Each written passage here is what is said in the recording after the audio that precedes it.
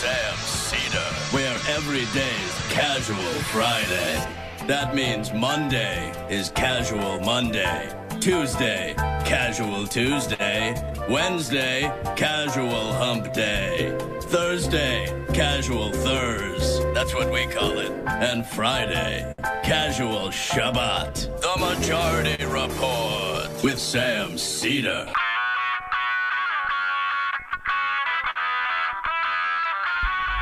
It is Friday, October 8th, 2021. My name is Sam Seder. This is the five-time award-winning Majority Report.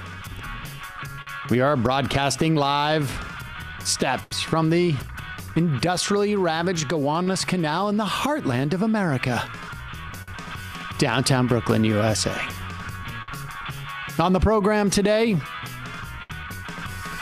Heather Parton, columnist at Salon, proprietor of the blog Hullaballoo. You may know her as Digby.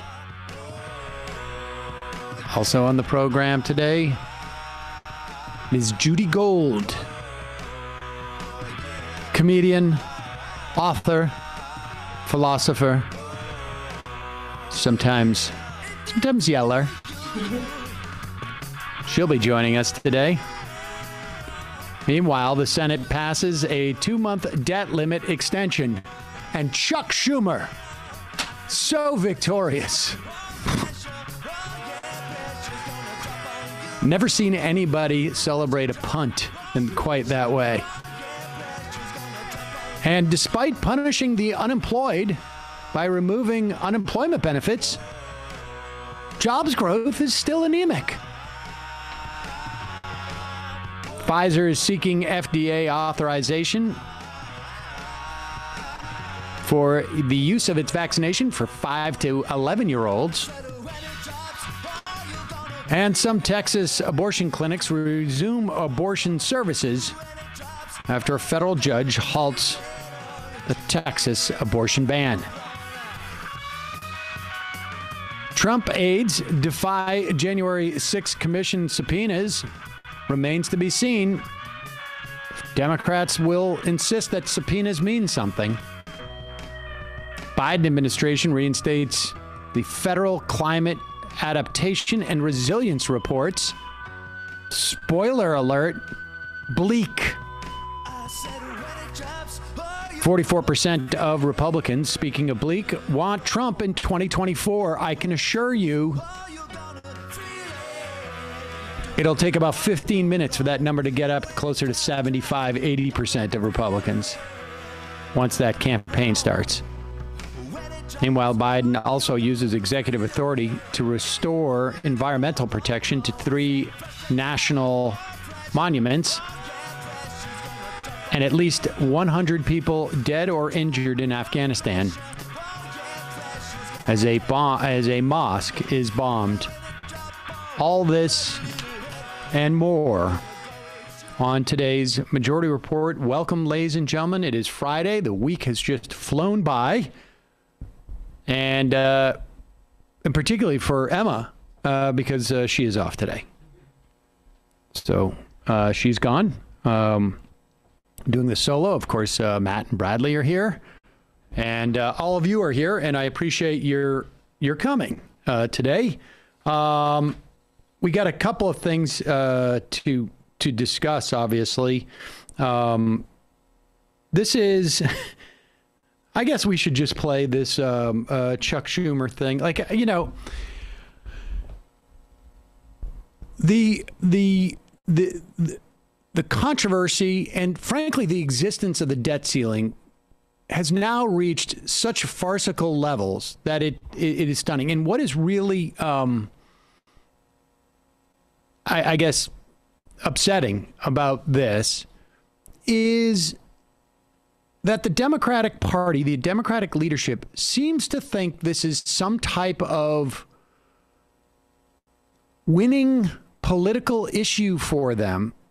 I can't tell if it's just a desperate desire not to talk about the reconciliation bill or what, but this is just, it is absurd. It is absurd. And there were four major things that the Democrats had to do in the month of September. Pass the bipartisan infrastructure bill, pass the reconciliation, the budget bill, pass a continuing resolution for the budget so that there isn't a government shutdown, and pass a hike on the debt ceiling, or eliminate the debt ceiling for that matter. They punted three of those. I mean, in other words, nothing got done. Everything was just put off in some way.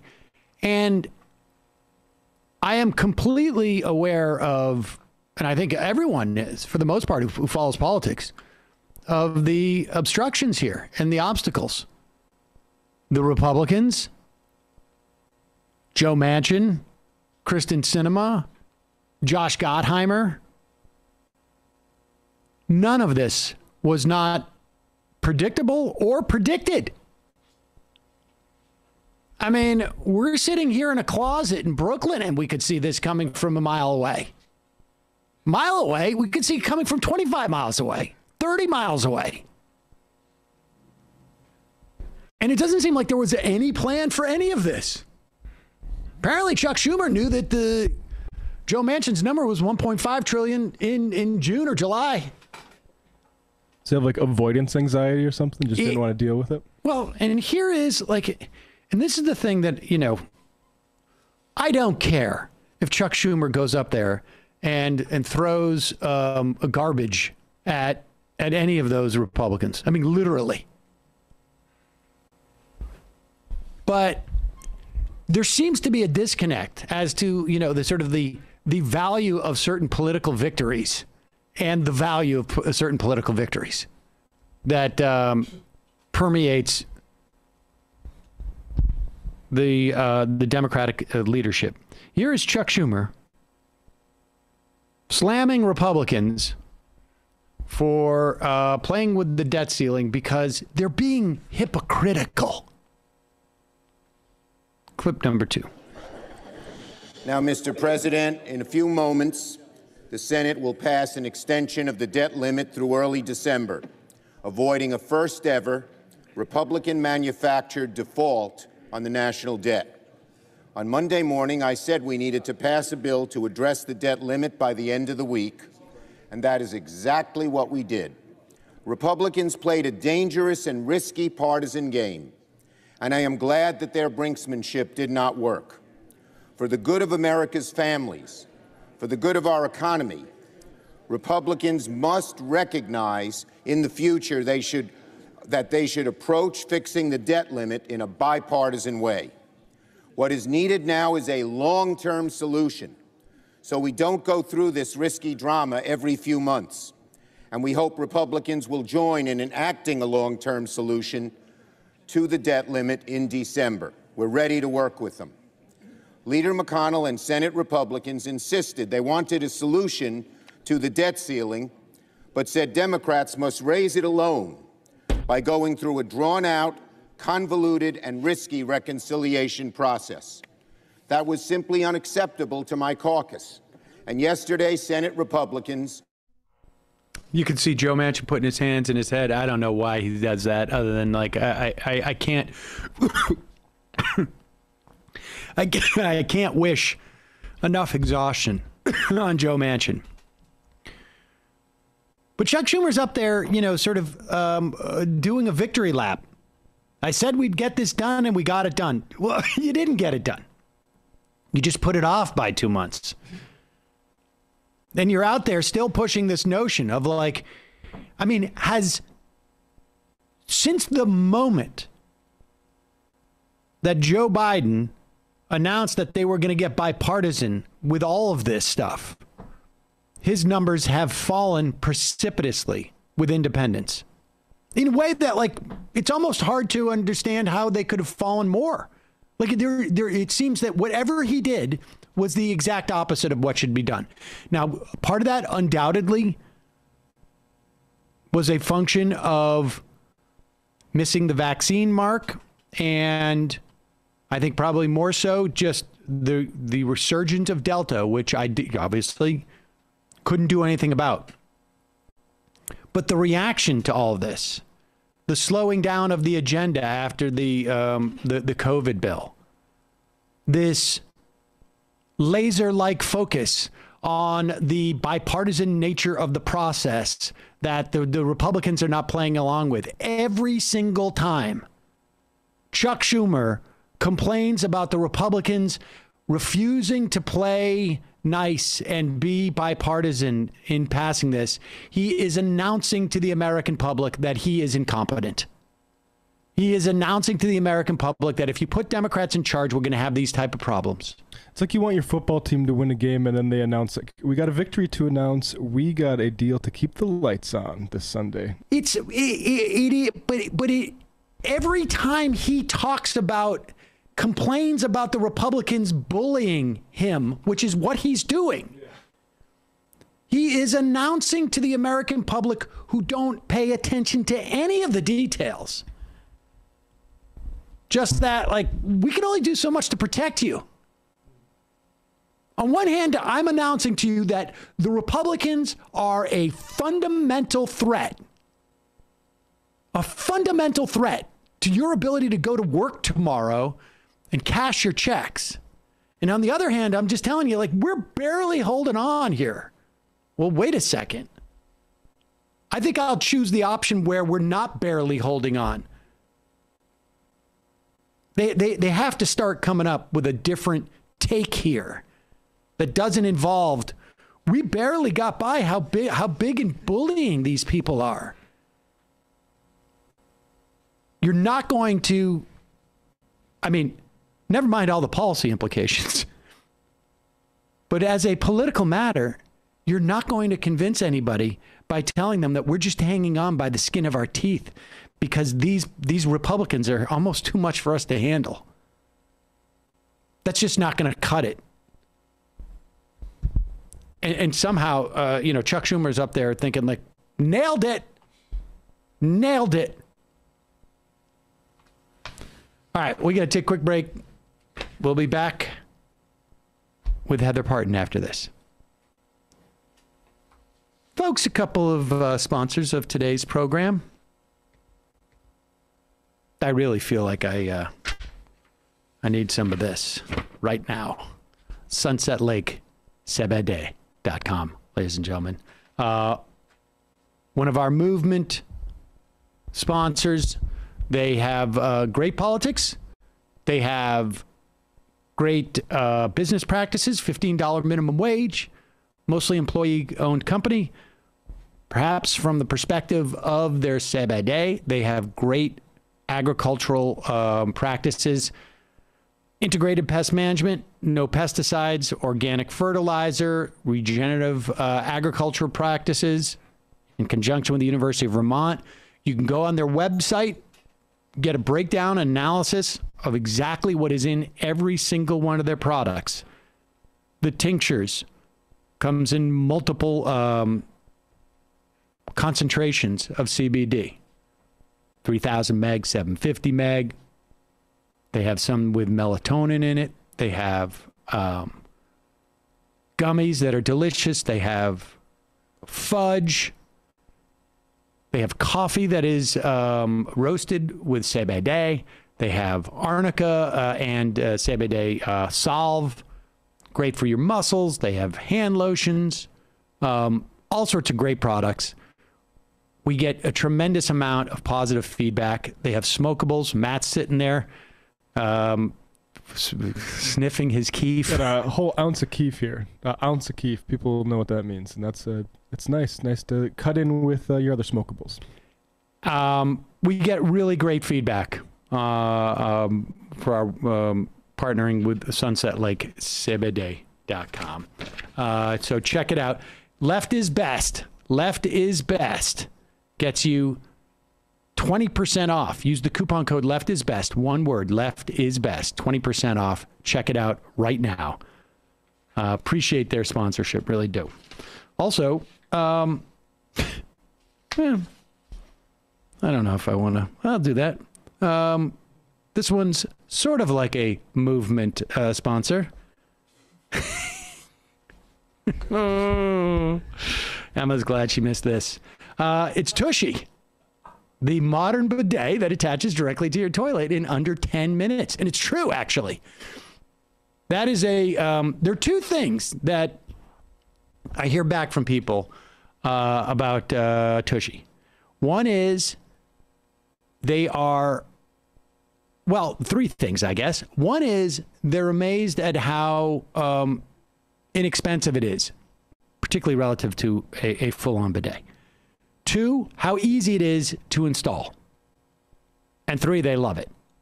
They absolutely love it. I went bidet, never looked back. Add to the pun. After that, and you don't have to for the most part, because it washes your butt with a clean stream of water. You poop, you wash, you pat dry.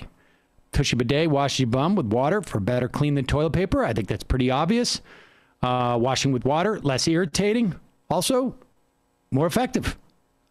Tushy bidet is easy to install and attaches to your toilet. Like I say, in under 10 minutes, there is no electricity or plumbing needed. Using a Tushy bidet reduces your toilet paper use by 80%. And that, of course, as you know, saves you money. And frankly, a headache. It is eco-friendly and it is stylish. Start washing with a Tushy bidet for a better clean. Go to hellotushy.com/majority to get 10% off plus free shipping. Special offer for our listeners at hellotushy.com/majority for 10% off. After you buy and install your Tushy, show it off. Tag at hellotushy on Instagram. All right. I want to welcome back to the program with a frequent guest on this program over the years, over well over a decade, so much so that we even have something like this. Are you ready for some pee-pee? Yeah. Are you ready for some pee-pee? There you go. Her own song-based introduction. Heather Parton, Digby, welcome back to the program. Thank you so much for joining. Thanks for having me, Sam. Happy Friday. Happy Friday to you, Heather. All right, let's. There's a couple of things I want to talk to you about. Obviously, we got to talk about the debt ceiling and Kristen Sinema. She had some very, very difficult times this week. Very difficult times. But I also want to touch on this Senate report, which I think has gotten not that much attention in terms of the January 6th thing. We also have what's going on down in Texas. But let's just start with the debt ceiling. We just played a clip of Chuck Schumer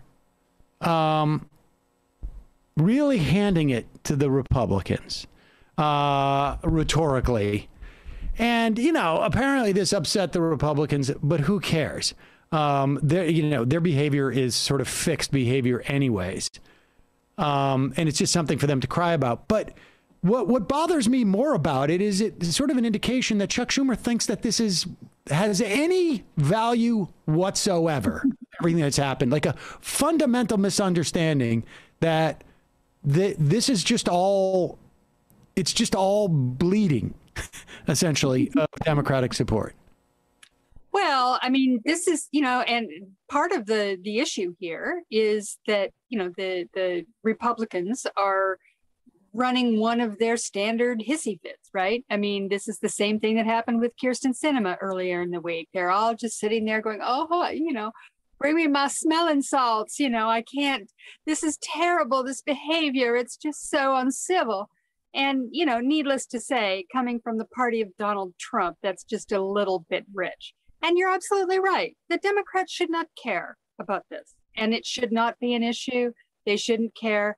Chuck Schumer can say what he wants. I assume he, as a human being, was frustrated by what had gone down during the week. And he said what he said. And Joe Manchin sat in the background with his head in his hands going, oh, this is so terrible and whatever. But, fundamentally, the fact that Schumer felt the need to say this as you know, whether or not it was a human reaction or not, says exactly what you're referring to, which is that he is, you know, I don't know that they're getting it. You know, this isn't a matter of, you know, calling out Republican hypocrisy is a meaningless exercise. Shamelessness is their superpower. It doesn't mean anything. Actions speak louder than words, and you just do it.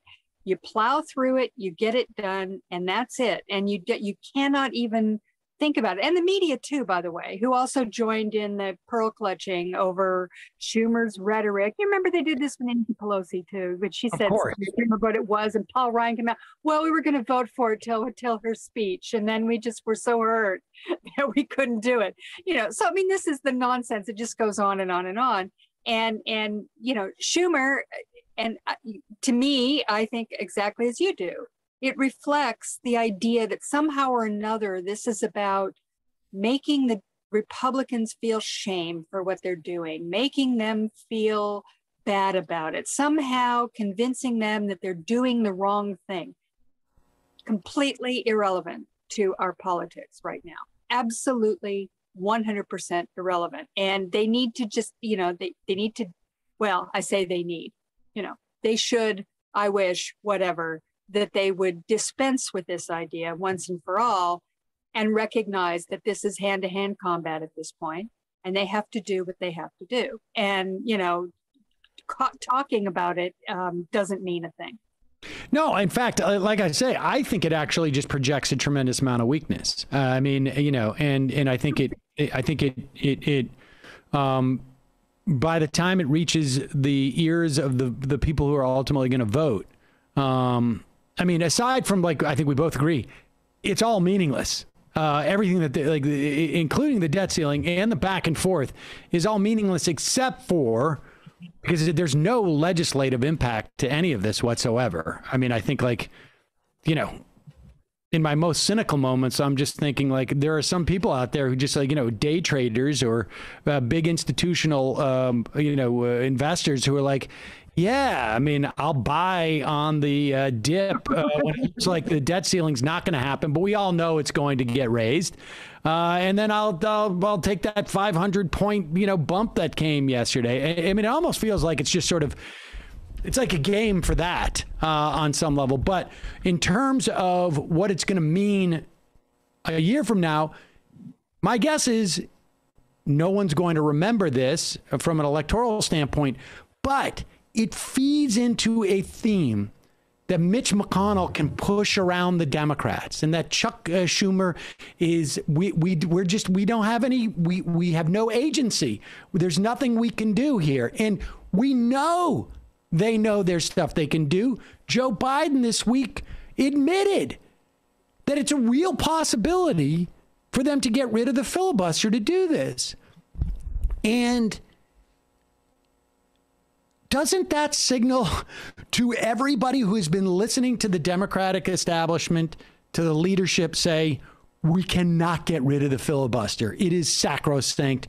I mean, how is it that they can contemplate doing it for the debt ceiling, but they can't contemplate doing it for somewhere else? Like, I get that it's because certain people don't want the filibuster to go away, but how about we admit that, as opposed to this sort of idea of, like, it's an institution in the Senate? I mean, and I'm talking about Joe Biden in particular, because he's the one who's been saying that kind of rhetoric. It's an institution in the Senate, except for when it's not. Well, that's right. And of course, Joe Biden is the one who would have the most clout in this situation if he would just say it and say, yeah, I back getting rid of the filibuster. It's clear that we can't, you know, that the Republicans are not going to cooperate with anything. We can't even, you know, we can barely keep the government running. They're refusing to help with the debt ceiling. Everything is on the line here. We have to get rid of the filibuster. This is, you know, and you hear people like Amy Klobuchar saying, yes, let's get rid of the filibuster. This isn't a hard lift. Right. If Joe Biden would be a leader on this, I think that, and I don't know about Manchin and Sinema. They are working off of a different set of incentives that are going to have to be dealt with in their own right. But just as a general thing, if the Democratic Party and its leader, who is Joe Biden, were to say outright, we want to get rid of the filibuster. We believe this is the only way to help the country, advance or grow or, save itself. That's what we're going to do. Now, Manchin came out last night, I think, and said something so fatuous I couldn't believe it. He said, it's the filibuster is the only thing saving democracy. It's like, I want what he's smoking. Let's just put it that way. I mean, this is the most ridiculous thing I've ever heard. And it is a problem. I mean, I feel for the Democrats. You've got these two divas marching around doing their thing. And it's a very slim margin, and either of them could decide they're going to switch parties or become independents or do anything. I mean, it's tenuous, but they have 48 senators. This is the big club, right? This is one of the things that gets me. The big Senate club where they all it's all about, the saucer that cools the tea and all this. And they go to the cloakroom and they chatter with each other and they're all buddies and everything. You're going to tell me that 48 senators can't lean on Manchin and Sinema? They have no capability of pushing this to the point where, or finding some way to change the incentives, give Manchin and Sinema something they want. I don't know what they want, but maybe there's something they would take. I don't know, but it doesn't seem like they're trying very hard. And this is, it'll be the destruction of the Biden agenda at the end of the day. Without a doubt. Without a doubt, they don't pass. The Democratic agenda. That's it. And what I find incredibly frustrating is you're Chuck Schumer. For a fact that Joe Manchin has said $1.5 trillion, right? You've been in the Senate with Joe Manchin. Well, I don't know. I guess Joe Manchin's he's only on his second term, right? So maybe it's only about 12 years or something. You've been in the Senate all these years. You're the leader of the Senate. Do you think he doesn't mean it? Or do you think did Chuck Schumer stop to think for a moment? Maybe what we need to do is start to reorient the talking here. That maybe we need to talk about it like $3.5 trillion. Maybe we need to start front loading some of these things. Maybe I need to talk to maybe I need to talk to Bernie Sanders and say we need to start to try and figure out to front load these things so that we can just in a moment look like we're cutting things in half and doing there seemed to have been a very healthy amount of information that Chuck Schumer had, at least regarding Manchin. Yeah. Maybe he had no clue who Kristen Sinema was, but it was sort of clear when she brought in, Portman and tried to do this bipartisan stuff. It seems like none of them internalized any of the information that they had. And now we're in this situation here where there just seems to be where are these deadlines coming from? Because now it sounds like they're not going to be able to reach October 31st with the reconciliation bill. Is anybody? Well, are they listening? Because Joe Manchin wants a strategic pause until next year. Is that what we're talking about? I mean, is all this kabuki until 2022, or in which case it'll be too late? I mean, this is, I don't know, but he's been saying this stuff, and it seems to me, and this is just from afar, observing it, but it seems to me that they have opted for the first choice that you say, which is, he doesn't really mean it. They're assuming that Manchin is just posturing, and for all I know, that may be true. I don't know, but it's clear that so far, whatever posture he's taken has ruled the day. I mean, he and Sinema have managed to get us to this point where the reconciliation, which should have passed already. I mean, come on, it's a Democratic, it's 50 votes. And, it's like, in fact, in the reconciliation, you can sort of see the hole in the filibuster argument in some ways, because even if we had the filibuster, you'd still have Joe Manchin and Kyrsten Sinema. Even if we got rid of the filibuster, you'd still have Manchin and Sinema to deal with. So they haven't figured that out. They have not yet figured out what they're doing with that and how they're going to do it. Now, I did have, and there's an article by Bob Greenstein for Center for Responsible Budget or whatever, I can't remember. It's in the Hill. And I put it up on my blog this week, in which he argues that this money, the numbers that they're talking about are very sort of ephemeral. Yes. because they don't include certain things. It doesn't, it's sort of a gross number, and it doesn't reflect the net.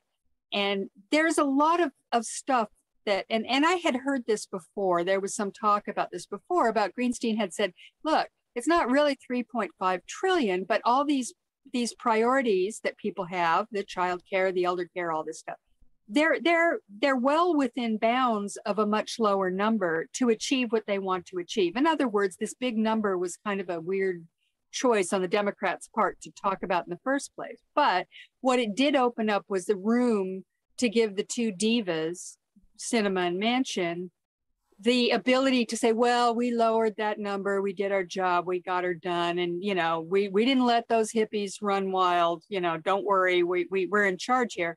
And that was sort of built into this big number, that they could bring it down and still preserve their priorities. Now, I had thought that seemed very optimistic to me. I was thinking, well, maybe they're clever enough to have done this thing. I'm doubting it now, because this is going on so long. They seem like it's total chaos. I mean, if it was the case that this was the plan, there doesn't seem to have been any plan to execute that plan. Or right. It was just a good idea, but I mean, at this point now, we're basically hoping, and just to be clear to people, right? We're talking about $3.5 trillion over the course of 10 years. And presumably,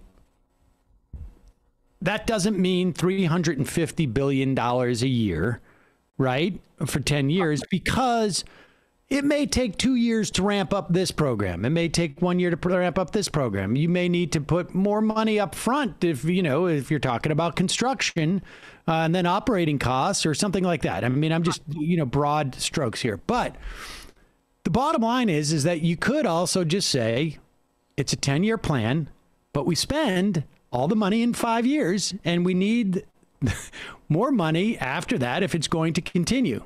And that gets you to 2024. You have the cost of the bill because you're just funding it for a shorter period of time. And you're basically saying to Congress, like we do with just about everything, you're going to have to vote on this or vote against it. And, on some level, if the Democrats were smart about this, it seems to me that they would just create a staggering sunsetting of all of these different programs and just say, like, in the run up to the 2024 election in April, you guys are going to have to vote against extending the tax credit for parents. In May, you're going to have to vote against free community college. In June, against paid parental leave. I mean, on and on like this. Hopefully they get there, but it's very hard to look at this leadership now and feel like they are on top of this, right? Like it's very hard to look at this and just assume and get the sense that the Democrats seem to be sort of in charge of it all. Like, why hasn't Joe Biden been out there talking about what's in this program? In the bill, he's doing it now. He was out there yesterday, and I think he was out there the day before talking about it. But I agree with you that it's been delayed. I hear Democrats, like, there's some really smart ones. You hear AOC or Katie Porter or somebody like that. They go on TV and they talk about what's in the program. They're going, and Bernie Sanders, he says, look, what do you want to cut? You want to cut Medicare benefits? You want to cut the community college? He lays it out there like that. What is it that you're against anyway? And he's not afraid to say it. And he went after Manchin and Sinema this week too. Yep. He obviously was intensely frustrated. Which is kind of a clue, actually, now that I think about it, that this was not a planned thing, that all of this was just chaos. And he reached sort of the end of his rope there, at least briefly. And he's been very, very good in terms of trying to, come on, this is Bernie Sanders. And he, has been in the past kind of a gadfly in many ways on some of this stuff, sort of being way out there. He has been totally Mr. Responsible in terms of trying to usher this legislation over the line. and has been very much the elder statesman doing that. And I think he just kind of, it got frustrated with it this week, and for good reason. It's because that if this is the plan, it hasn't materialized. It's, as you say, it seems like that may have been a thought, but there's no execution. And in meanwhile, Manchin's running around talking about strategic pauses. Sinema's escaping into bathrooms and refusing to talk to anybody.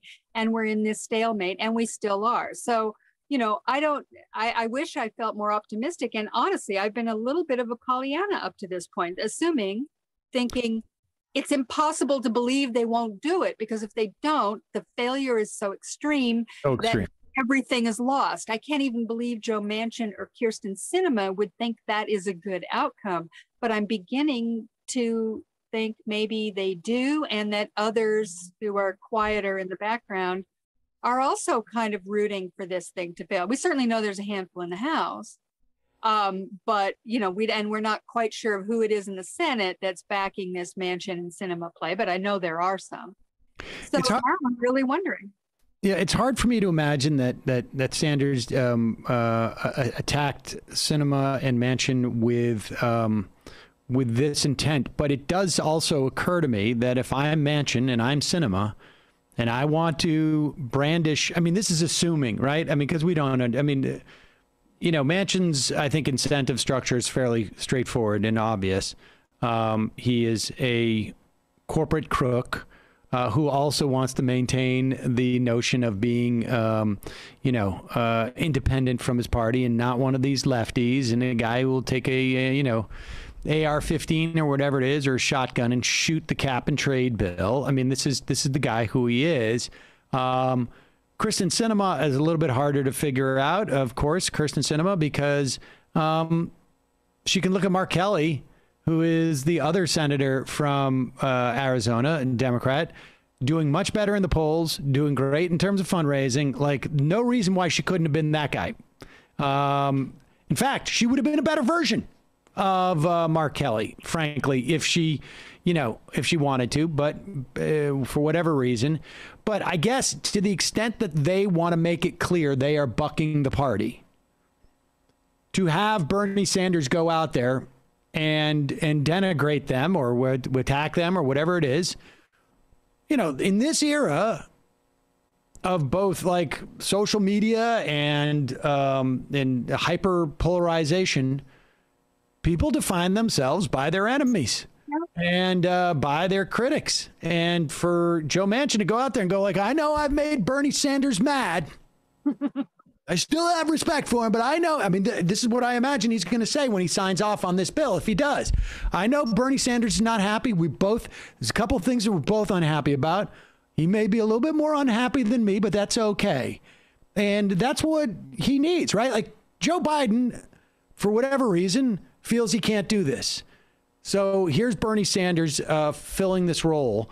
I don't know if it works on Kyrsten Sinema. I guess we will see. But it is just, it's hard to imagine that this was, the plan. We're gonna pretend like we're gonna wrap this up by early September, and then we'll end up maybe dragging it through into December. We'll see. All right, but we're not gonna resolve this today, sadly.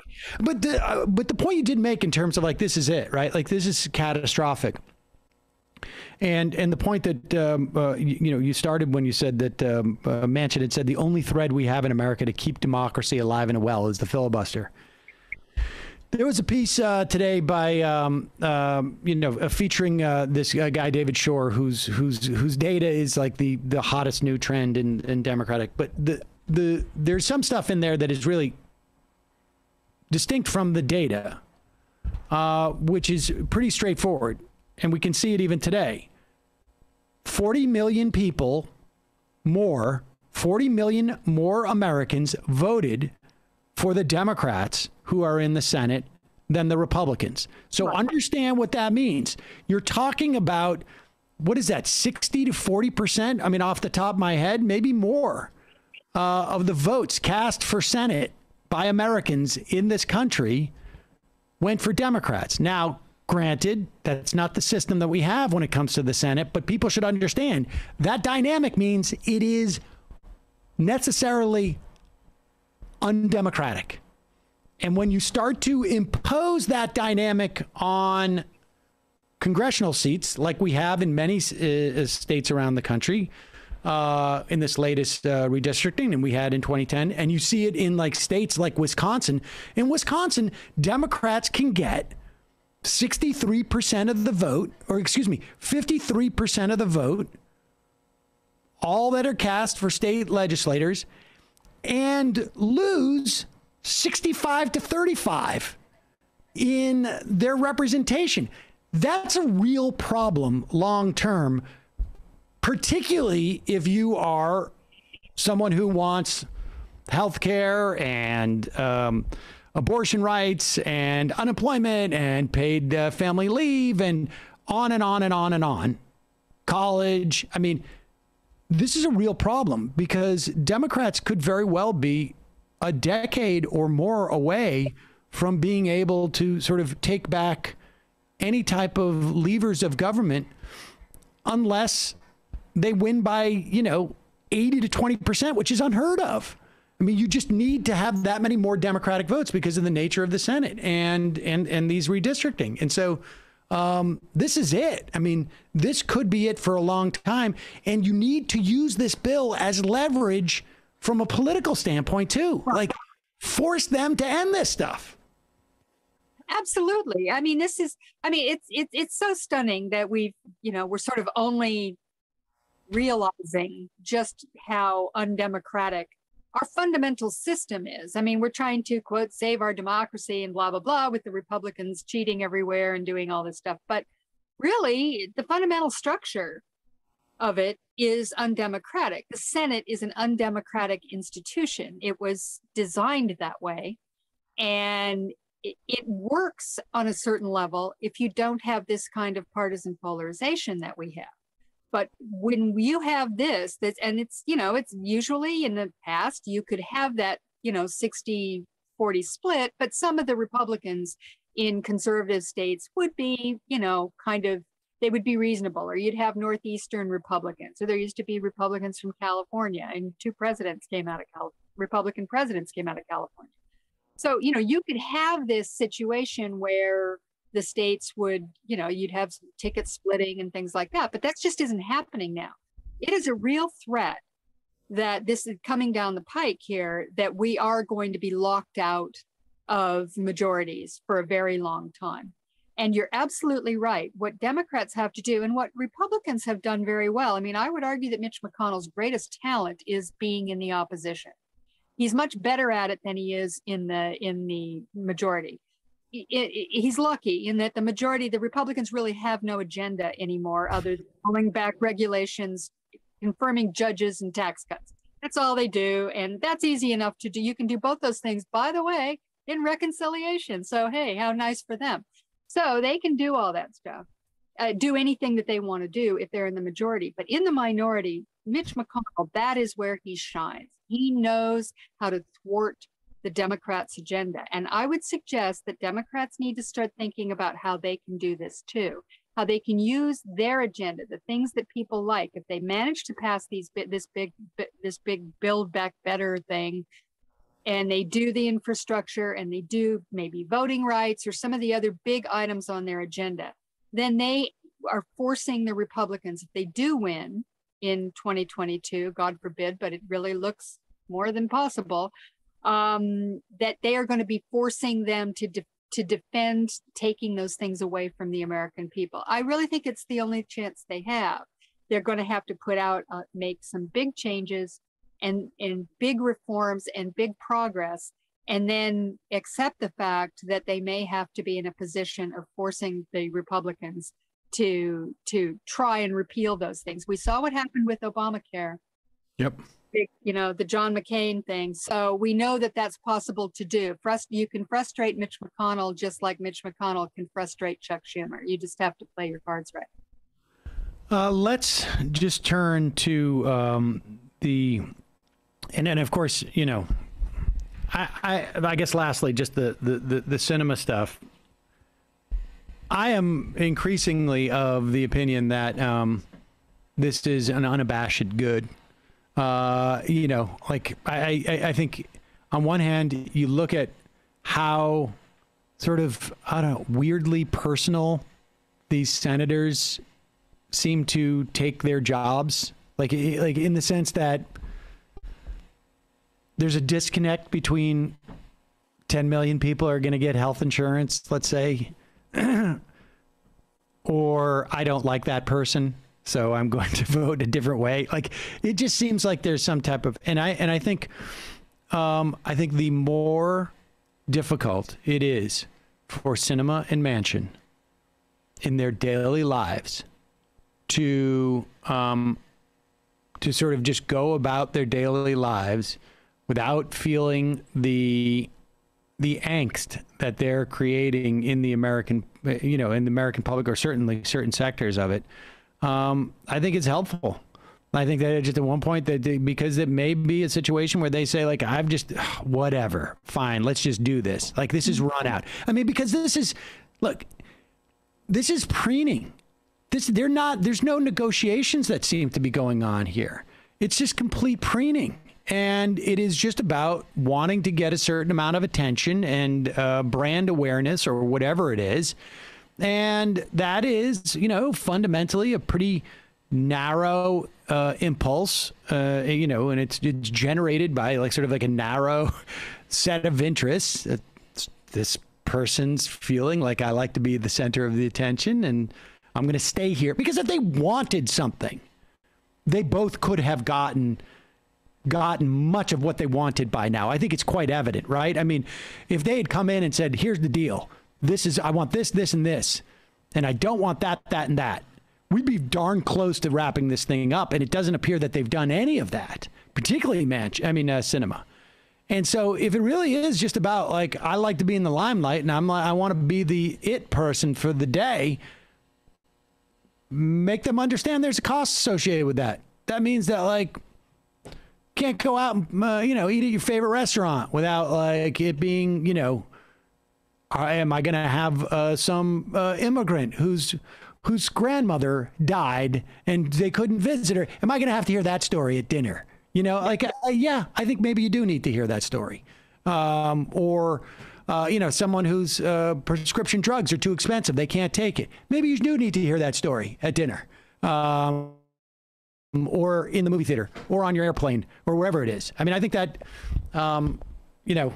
that's my feeling with that. And so we'll see about Kristen Sinema. But boy, the right was really, they really came in, swooped in, really concerned about her not hearing a speech from an immigrant in a bathroom. That's tough. And the press did too. The press was very upset about it as well. It was really a terrible, terrible thing. Of course, these are the same people. They chased Mitt Romney through the airport, called him a traitor on the airplane. They chased Lindsey Graham through the airport, had to get security. They chased Anthony Gonzalez out of the party and out of politics by making his family and him feel so insecure that they had to have police escorts going through airports. So, I'm not really feeling the, the concern on the part of these Republicans and the press over that. I mean, it seems, without doubt. I mean, they're going after school board members. I mean, they're threatening healthcare workers. They're threatening teachers and I mean, this is ridiculous. Election workers, think about those poor people. I mean, they're getting harassed at their homes.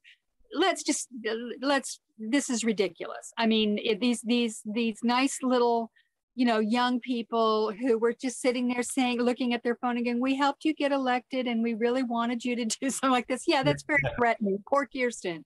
Poor Kirsten. Let's talk about this Senate report. It didn't get a lot of attention, but there was a pretty blockbuster, it seems to me, report that there was a guy in the Department of Justice who had basically gone around his superiors, connected with Donald Trump, was promised by Donald Trump to be the acting Attorney General of the United States, the chief law enforcement officer of the United States, if he plays up the idea that Georgia was stolen. And I guess some people tell us the details of this, but I guess some people could say like, well, the system worked, but I don't know. Like, that sort of feels like, well, you're pretty close. Like, I don't think I would be, Well, you could finish the sentence. The system worked in an attempted coup. Yes. I mean, if I drive off a cliff and, in my car and I just happen to be okay, like I walk away from that accident, I don't walk away going like, I don't have to worry in the future. I can do that again because it worked. The system worked. I didn't die. The system worked. Walk us through this because it's pretty, I think this is a bigger deal than the attention it's getting. I do too. I'm actually shocked. I wrote about it for Salon this morning. What basically happened was this. First of all, Trump was running several coup plots at the same time, right? He had Giuliani and Sidney Powell out in the States doing lawsuits that they were hoping to get the Supreme Court to overturn the election. They had, he had this guy John Eastman, drawing up plans for Mike Pence to not count electoral votes and then throw it into the House so that they could, so that Donald Trump could win. Now, this one, some of it's been reported in the past. We knew that Rosen, who was the acting attorney general after Bill Barr left, and there's a story in that too, because, it was kind of weird that Bill Barr just sort of said, hey, I'm out of here abruptly. He was the top toady for Trump and actually did help Trump by saying that the Department of Justice could investigate voter fraud as the votes were still being counted, which was unprecedented and went outside of normal Department of Justice protocol. But he ended up kind of running out, deserting the sinking ship at the end of December of 2020, abruptly and kind of weirdly, he just kind of left. And so he was replaced by his assistant at the time, the Deputy Attorney General, Jeffrey Rosen, became the acting Attorney General. In any case, we knew that there had been this weird thing that happened with this guy named Jeffrey Clark, who had worked in the civil division. He wasn't in the top echelon of the Department of Justice, but somehow or another, he connected with Trump. We now know through a Pennsylvania congressman who had told Trump, I've got this guy in the Department of Justice, apparently, and he's with you. You need to talk to him.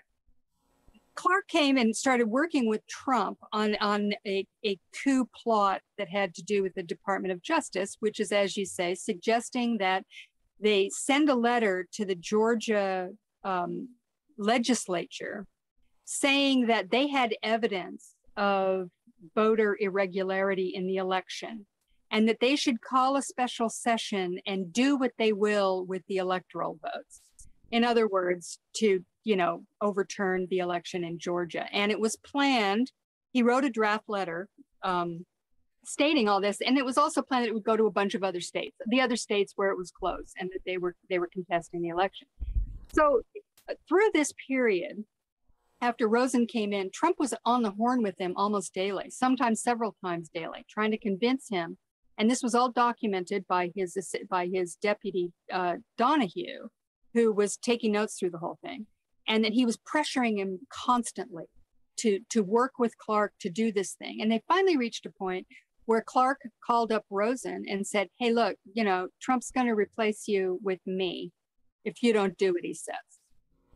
And there were threats coming from other people too. Apparently there was some guy who was involved in that weird Texas lawsuit that they sent to the Supreme Court, that all the attorneys general signed on to.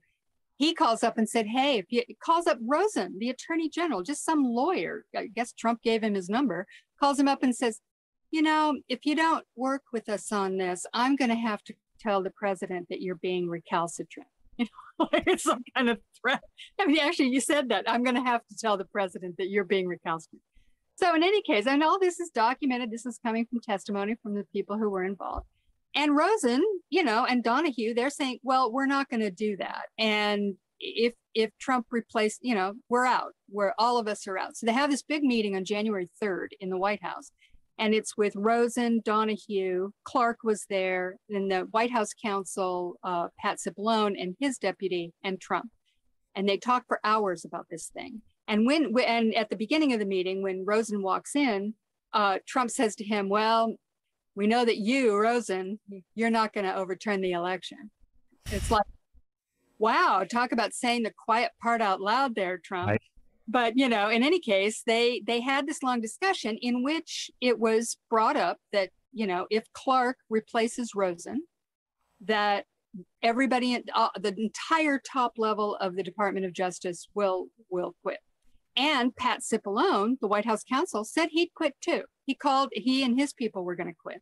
And, remember at this point, there was all kinds of churning. There were people kind of getting ready to leave and all this. And so Cipollone says that, and he called it a murder-suicide pact, right? That if you do this, the whole thing's going to explode. You're going to be completely... He's saying this to Trump. I mean, he's telling Trump that this is a no-win. This is a no-win situation for you.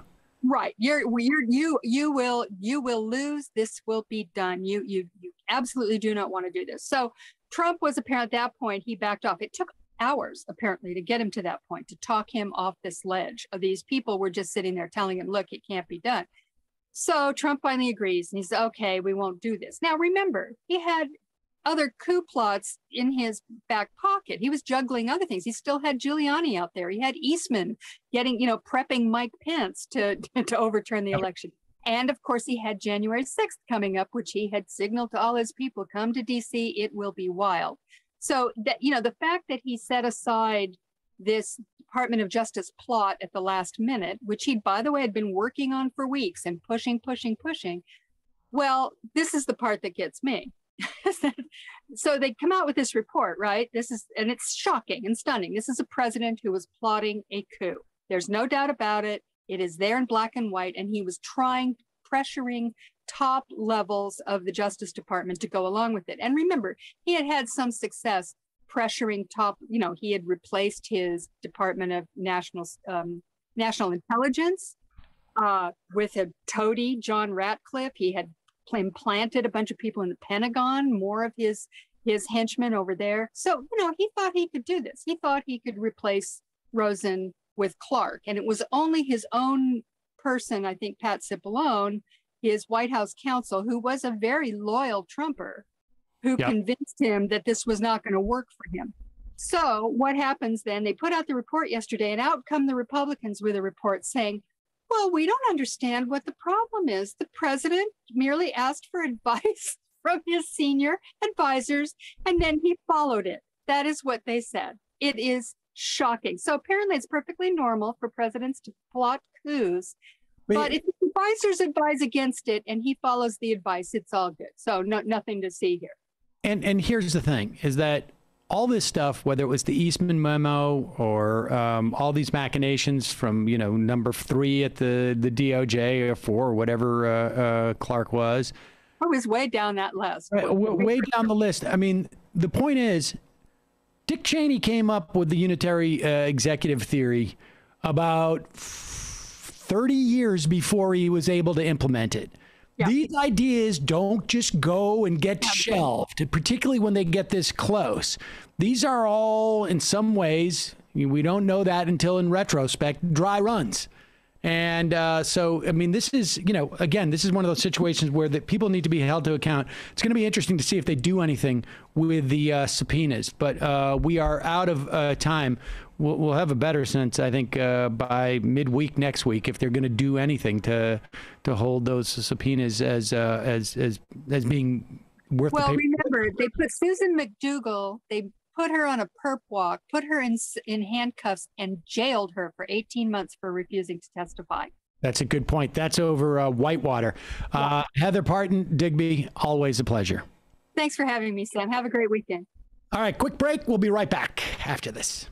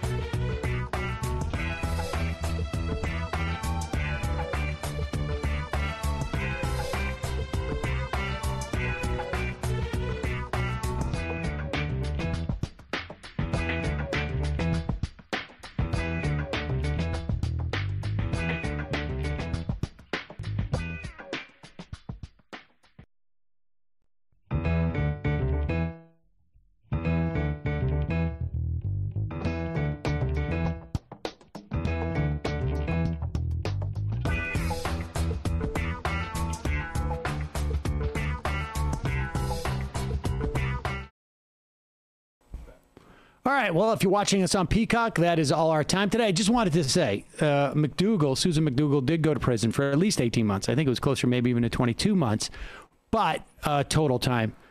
It was because she refused to answer questions of a grand jury about Bill Clinton and apparently some questions about sexual stuff. So it wasn't necessarily avoiding a subpoena from Congress. Nevertheless, you're supposed to actually, you want a Congress that's able to subpoena people, I think, to talk. You know, people want to go there, plead the fifth, you plead the fifth. Or you just say goodbye, as I will say to those of you who are watching us on Peacock. Have a great weekend. See you on Monday. For those of you who are sticking around, ooh, do we have a surprise for you? Well, it's not really a surprise. But before we do, we need to play some music. Why don't we play the music and then let her in as the music plays? Ladies and gentlemen, it has been far too long to welcome our next guest. I give you, ladies and gentlemen, Judy Gold. Level-headed. Fuck you! Calm, cool, and collected. I have a bigger penis than him. Judy Gold is on the line to keep us all connected. What the fuck is the matter with him? A steady hand to guide us. She'll keep us calm and carry on. No fucking way! Too bad Jimmy Reefer Cuck didn't find her worthy of a song. Well, Judy Gold. And he's such a fucking penis head liar. I'm not kidding. That's the president of the United States. That's the president. What the fuck? Like this guy, I fucking, how did this happen?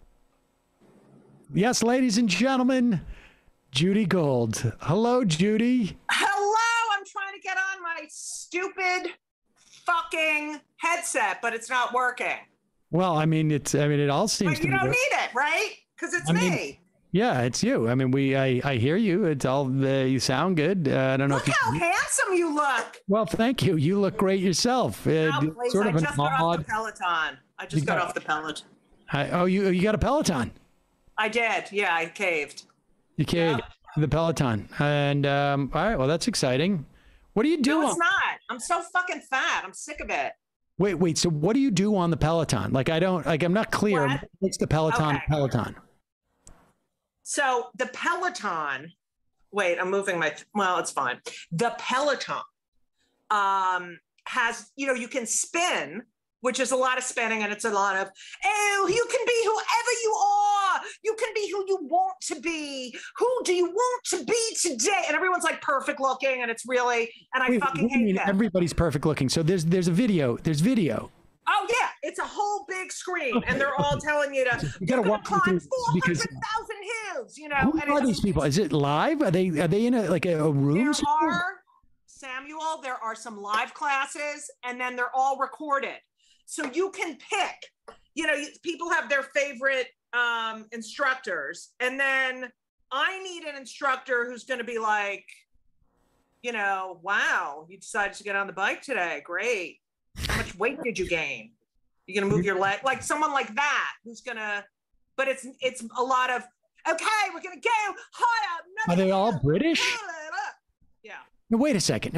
So can they see you if you're doing a live instructor? No. Can they can't see Well, you. they can see your name, and they're always like, oh, congratulations, Sam Seder, 7,000 rides. Congratulations, And happy birthday. Happy birthday, Matt. Happy birthdays, 10 million rides. Bradley, here you are, your first ride. That's great. It's so fucking annoying. And then they have meditation. Then you can get it on your phone too. So you when you're walking in the woods, they can be like, okay, it's like a whole. But I had to get it because I used to go to the gym all the time. And then I don't know if you heard about the pandemic. So I've heard about the pandemic. Yeah. I got to say, this Peloton thing seems to really agree with you. I feel like you're calmer. I feel like you are more centered and more balanced. And I feel like this energy that you're getting out with the Peloton, I feel like it's really, I mean, it's a Wow. new Judy Gold in a way. Wow, that's great. Yeah. Okay. No, I'm picking up on this. It's really made you like even keeled. Yeah, that would be the term to describe me. Even keeled. So have you been recognized by an instructor on there? Did they go like, oh my God, Judy Gold, No, well, favorite? No, I feel like people like, cause you can high five people like during the class. How do you high five somebody? Like it shows up on your screen. It's like high emoji, five. like an emoji. Right. Now, can you look But it has at the the left and person's right and see these people, or you can't see them? No, you can't see anyone. It's just your name. And then you have hashtags. So since my name is Judy Gold, Jewdy, I feel like they avoid me. I see. You know, because they're never going to be like, oh, Judy Gold, Jew. Oh, they're never going to do that. So they're going to pretend like they're not picking up on that. It also it says like male in their 40s. You know, it'll be, you know, that they have that information. And so, and then you can start a class with a bunch of people to be like, oh, I go by the music. So you'll be like, oh, I want a 70s disco class. And then they'll say, you can take a class with 20 other people in 5 minutes. And these are people who are going to take the same class as you. And then you can be competitive with them. And they're all like ahead of you. And you're the last one. You feel like a fat fucking piece of shit who can't breathe. It's fun. Well, it sounds like it. Sounds a lot of fun. Sounds like you're having a lot of fun with that. Yeah. Be in shape, baby. Well, I mean, and so let me ask you this. Yeah. Speaking of keeping you in shape, have you started to go out and do comedy shows live? Yes, I have, Samuel. Inside. They have to be masked. Oh, they have to be masked, and they have to be vaxxed. They have to be vaxxed. Okay. And then it was masked. Now they've just done vaxxed. It went from like 25% of the people, you know, capacity masked and vaxxed. Then it went to 50% masked and everyone gets their own microphone. So there's like a bucket with used microphones and new microphones. Oh, that's hilarious. So you'd have to walk on stage and switch the mic out. And every time I would just walk on stage and forget, you know, because I'm doing this so long, I don't fucking right. You never do. Yeah. So I'd be like, oh, fuck, can someone bring me a mic? And then now it's just, you have to be vaxxed. And audience has to be vaxxed too, right? Everybody in the place. Everybody has to be vaxxed. Coleman actually brought his own. I used to bring my own mic, and then I didn't know they were not doing the, you know, clean mic bucket and dirty mic bucket. So I might start bringing my own mic again. They smell anyway. Don't. Yeah, I know. I know. Microphones are. They should be all personalized. It seems to me. Right. Did you catch Jim Brewer's? He's only doing unvaxxed stuff. Good. Have fun. What is? I just don't. This is the fight. This is the hill you're going to die on. Isn't that marketing? Isn't that just marketing? Isn't Brewer just sitting there going like, "Oh, wait a second. I don't really care about this one way or another, but right. I'm gonna get every single comedy person who doesn't want to get vaccinated or is pissed at vaccination. They're all just gonna come and see me. It's gonna be like it's not even gonna be like these aren't gonna be fans. These are gonna be activists." Right. And if that's who you want in your audience, great. Have fun with that. Well, I think Jim does, frankly. Now, let me ask you this. So how has it been? Like, how was it? Like, are the audiences just sort of like ecstatic that they're there? Yes. Because I gotta say, like, when I go out, the closest I've been into a closed environment has been like in a bar with like all the doors open in the front. Yeah. Almost like a garage.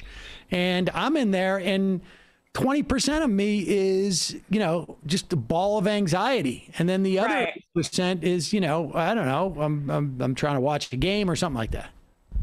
Okay, but isn't that normal without a pandemic? There's 25% to 35% of me that's anxious. But then you get the extra 20%. So it's really okay. So you're 40, 45. Yeah. Okay. 55% anxiety. But I get an extra 20% of anxiety, 25% of anxiety. I definitely feel it. I mean, the ones in New York are very strict. But I do feel it like, you know how you used to like selling merch or something like that. That I can't deal with. That's what freaks me the fuck out. Yeah. And like shaking my hand and can I have a hug and can I take a selfie? You know, it's fine. And then you take a selfie with someone and they're like, can you take your mask off? And then if you do that, then everyone on the internet's like, oh, I thought you were a vaxxer and you're taking your mask off. It's like, shut the fuck up. But they're pretty strict. But I have to go to Florida in November. I'm really worried about that. Well, I mean, the upside is that everything seems to be going down right now. There is some notion that people have had that tends to be like 2-month cycles for a lot of this stuff. Mm-hmm. Well, we don't know. We don't know yet. But you know what? What I do know? That it could have been over if these fucking assholes would have worn their fucking masks and gotten vaxxed. But no, we have to have a bunch of dumb fucking idiots. And then I have to read articles, you know, how to talk to an anti-vaxxer, how to talk to how do you say, what to say? Here's what you say to an anti-vaxxer. Fuck you, you selfish piece of shit.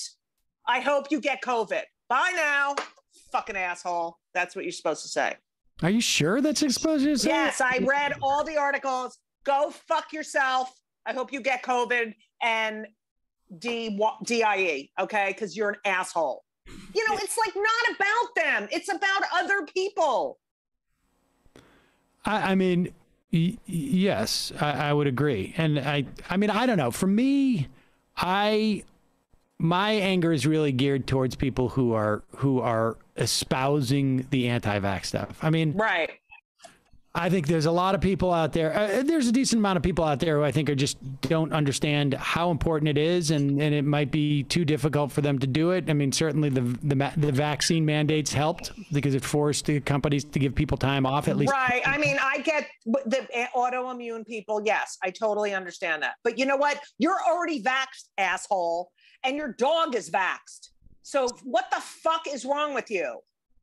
There is well, I think part of it is you got people out there who are just like, who are promoting it, who are, you know, in positions where people trust them and they're promoting it. And it seems pretty messed up. And then there's other people who just sort of feel like the real story here is how we're suppressing the truth about some drug, name it, that might mitigate the impact of COVID. That's the real story. That's not actually the real story. Right. The story is people are telling other people not to get vaccinated.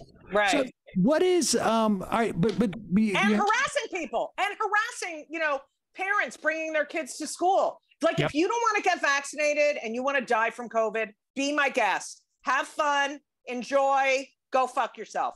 But leave people alone. Leave people alone. It is sort of stunning when you think about how much more harassment we've seen. Right. From people who don't want other people to wear masks. Right. From people who are telling other people to wear masks. Now, I get it. Maybe you're walking down the street and somebody gives you a look at one point during this, like, but that's, you know, I think we're adults here. We can all handle. Okay, here's the worst part. Look at somebody. The worst part, see, the place I'm the most fearful is in airports, not on the plane, but in the airports. And I am going to get killed because, first of all, the ones who wear the chin diaper and don't cover their nose, the passive aggressive fucks, those are the worst. So I now have resorted to, anytime I walk past someone, I'm like, nose! If they're not wearing a mask, I'm like, mask! And I think I'm gonna get killed, but I don't care. I mean, I do care. I don't really want to get killed, but you know what I mean? It's just, you know, it's supposed to be over your nose. And I was on a flight where they had to escort a family off. Really? Yep. The parents wouldn't wear it and they wouldn't make the kids wear it. Well, what do they think? They go on the plane and they think like, well, they'll let us be the ones who aren't, it's much harder for the four of us, coincidentally, than everybody else on the plane. Right. Judy. Yes. What would it take?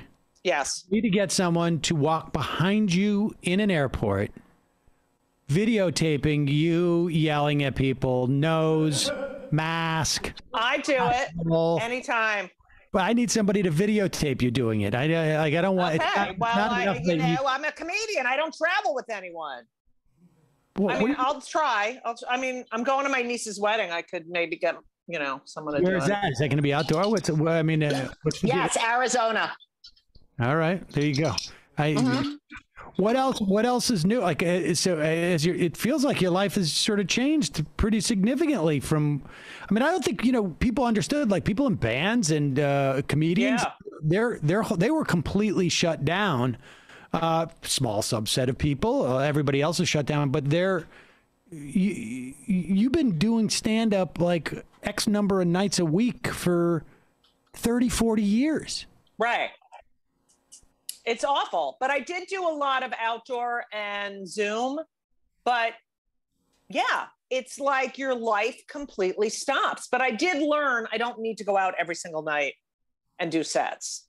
But I did have my book come out in the middle of the pandemic, so that was all virtual. So that sucked. Yep. But I was busy. I kept myself busy, but I've always done that. But yeah, hearing that audience live for the first time in May, oh my God, it was unbelievable. And by the way, Samuel, a lot of people are like, why haven't you been on the Majority Report? And I'm like, ask Sam, because I don't know. Apparently, because you are one of the two shows where people stop me and are like, I heard they actually come to my shows because of this show. What is the other show? Sandra Bernhardt on Sirius XM. Oh, all right.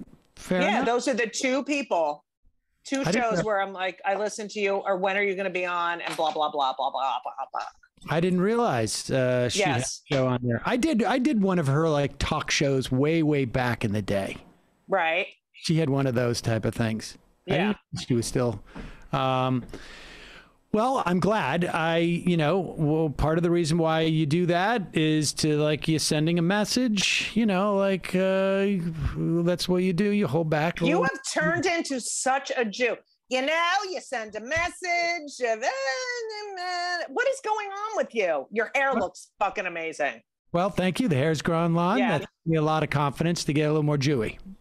Right. Yeah, you're definitely Jewing it up. Yeah, I'm totally Jewing it up. Yeah. So, but is it going to be the same? Like when you go into these rooms now, is it the same? You know what? Here's the difference, Sam.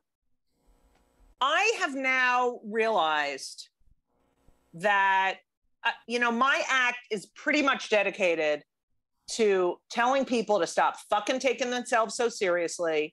And it's okay to laugh.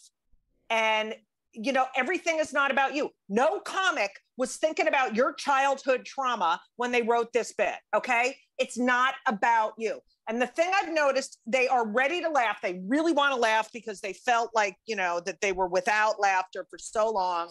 Oh, shut up, phone. Shut the fuck up. It's my Mary Tyler Moore theme, phone. Okay. And I noticed that you'll say a joke, you'll do a joke that could be deemed controversial, and they will laugh and then catch themselves like, oh, right, I'm not supposed to laugh at that. And that is the saddest part of going back to the clubs. It's like, are you fucking kidding me? Are we going to really do this? Satire, humor. I don't want to live in a world without laughter because you're triggered by a word, okay? Listen to the fucking thought. Listen to the intent of the comic. It's just, that's the part, that's what and there's also been a split in the comedy community, which there never was, with this vax. And, it's true with the mask and vax and orange fuckface. Interesting. That is interesting. You remember when we were all like, always had each other's backs? I mean, I was never deep in the stand-up world, and I will say that, like, in Boston, we would work, like, I worked primarily like at Catch, a Rising Star, and then I would do some outside rooms, but not that much. And there was like a little bit of a cleave that I think is similar to the one that exists now, where it's just like there was I think we would have been called, like our crew, like, Cross and and the people coming out of like Catch to some extent. And there was like other, sort of more, I don't know, people maybe who were, well, I don't know if they were necessarily more local Boston, but they were just, I just sort of feel like the way I would express it is that they would call, I got the feeling they would call us fags because we would talk about. Right. But, Boston was ruled by like Lenny Clark, Yes. And that was the brand of comedy. And then there were you guys and Paula Poundstone and all these people who were like really a different genre. Yeah, but I mean, but I think, but isn't that very similar to the line now? I mean, isn't that like when we talk about that cleave? I mean, isn't there a lot of that? Like, right? Like, there was respect. There was, I don't know. I mean, I did go to Boston a lot to perform because it was a great place to, yes, deal with shit audiences who were like not gonna, it was hard. It was harder. It was rowdier. You definitely learned something from Boston audiences, but I don't know. I always felt like there was some sort of respect, but I don't know, because I wasn't in your little. I mean, I just sense that, like, if I went to Nick's Comedy Stop, there was a little bit of hostility. And there was, but that I went there on purpose to, Well, yeah. I mean, I mean, you wanted to get people's face, and you wanted to also, like, that I think hone my craft. Feeds you. It feels like a little bit. But it is interesting that there's this split in the comedy world, both in terms of like that vax stuff, and I think the language stuff. Like, I mean, broadly speaking, I tend to believe that intent is hugely important. Right. I also, I never found comedy so sacrosanct that I cared that much about it. I do remember I said that as a kid, we had a Hebrew school confirmation class talent show, and I must have been probably like 13 or 14. I had seen Rodney Dangerfield at the Chateau de Ville in Newton. My buddy Charlie's brother took us there. And so I had memorized all these Rodney Dangerfield things, and I'm out there, and it's just like the parents and the rabbis. And I send my kid to college. He's majoring in fucking off. And I hear that same thing. And everybody just sucks in as they realize, like, the rabbis are there. Right. And he just said fuck off in the Right. Yeah, and the rabbi and I never got past that. Oh, because the rabbi never says fuck off either, We actually got into a big fight when I think there was like a confirmation trip to Israel, and I didn't. It had to do with Lebanon. It ended up I got very estranged from that rabbi. All right, where is he now? I think he was hugely successful after that. No way. Yes, he went on to probably get to a much bigger congregation. All right then. Yep. And look at you. You're on the television and the radio. Right. Where is he now? What the hell is he doing? Fasting? Is he fasting? Probably very. He's never had a lobster roll. No, that's probably also true. He's missing. Or a cheeseburger. Oh, so what else is happening? So you must be like energized by the comedy, and then what? Is that it? So I got a writing job. I wrote on season 5, which is unfortunately the final season of Better Things, which is on FX, which stars Pamela Adlon. And I play a character. I played a character last season. I played the same character this season, and I also was in the writer's room. So that was great. That was like a gift from God. And so I don't know what you were out in LA, or are you just in the writer's room? No, it was Zoom. I was just in LA, but yeah, it was Zoom. And which is interesting because I still haven't met the writers in person. And I've tried to explain to them how gigantic I am. And I don't think that they realize that I'm gigantic because we really just saw each other's head. But it was great. That was great. And I don't know what's going on, but I am getting cast in all these dramatic roles lately. Like what? And well, I'm not allowed to talk about one that I'm doing, but there's one I got cast in The First Lady on Showtime. Whoa. Yeah.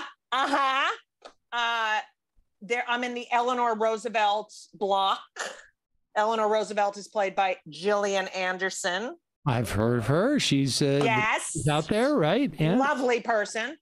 And then I just did Better Things. I just shot Better Things, and then I'm doing something else now. I'm like, what the fuck is going on? I mean, I'm not complaining, even though I could, but yeah. Why would you complain? No, I'm just saying because that's all I fucking do, Sam. Do you find being in a writer's room via Zoom better than being in a writer's room not via Zoom? No, I mean, the Zoom versus like you can't read other people's like right body language. But I could send messages to one writer about another writer. So I was always like, can you believe that person? Yeah. Can you believe what the fuck? And so in the room, the way that happens is you're just going like a quick glance.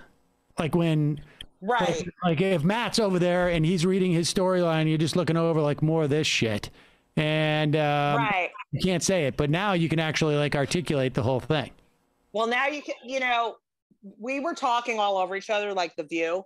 So then Pamela sent us all flags. So then we had to raise a flag. That didn't work. Like a real flag. But I mean, we figured it out.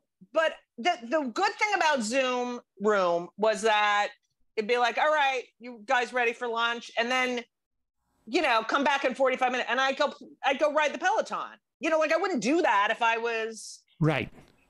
So I did. You could get shit done because you weren't traveling anywhere, but it was also LA time. So I worked late, and I'm also sitting in a fucking chair all day. I wish I could staring at people. I wish I could understand what that meant, what that was about. God, you're funny. God, you have not lost it, Sam. Yep, to the extent that I ever had it, I still have it intact. That's why you really do. You never want it too much. Right. You have more to lose. Right? All right, and I just want to ask, I know that you haven't asked me about this. When the fuck is that asshole going to be arrested? When the fuck? Okay, sorry.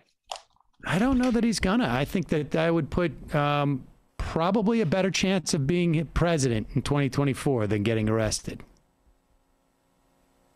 I gotta move. Where would you go? I don't know. I mean, Nova Scotia?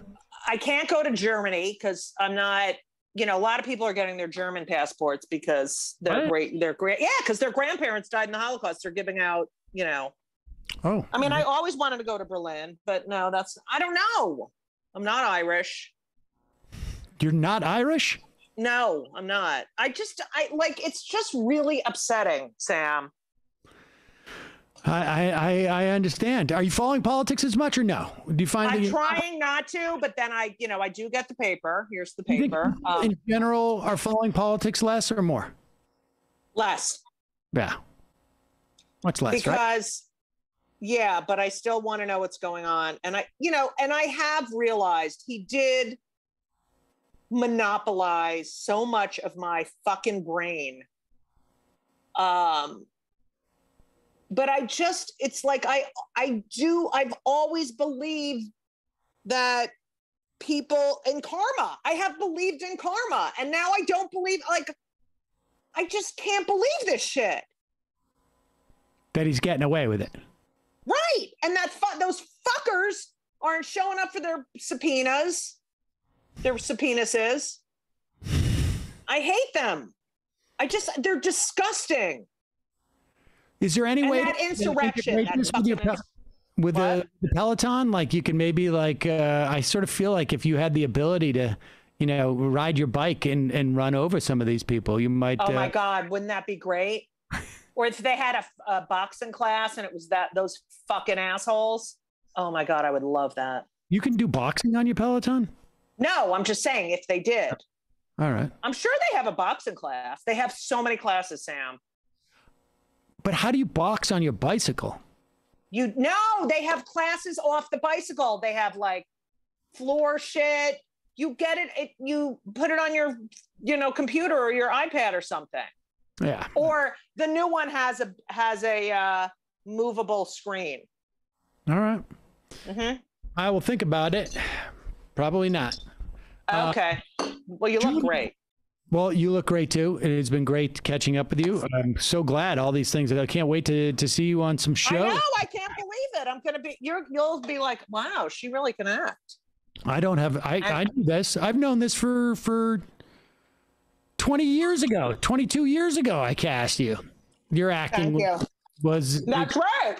Exquisite in that. Do you think it was more than 20 years ago? Because I don't think I had a child then. It was more than 20 years ago. Oh my God, we're so fucking old. I know it. Do you wake up sometimes and you're like, oh my God, I have maybe 30 good years left. Yep.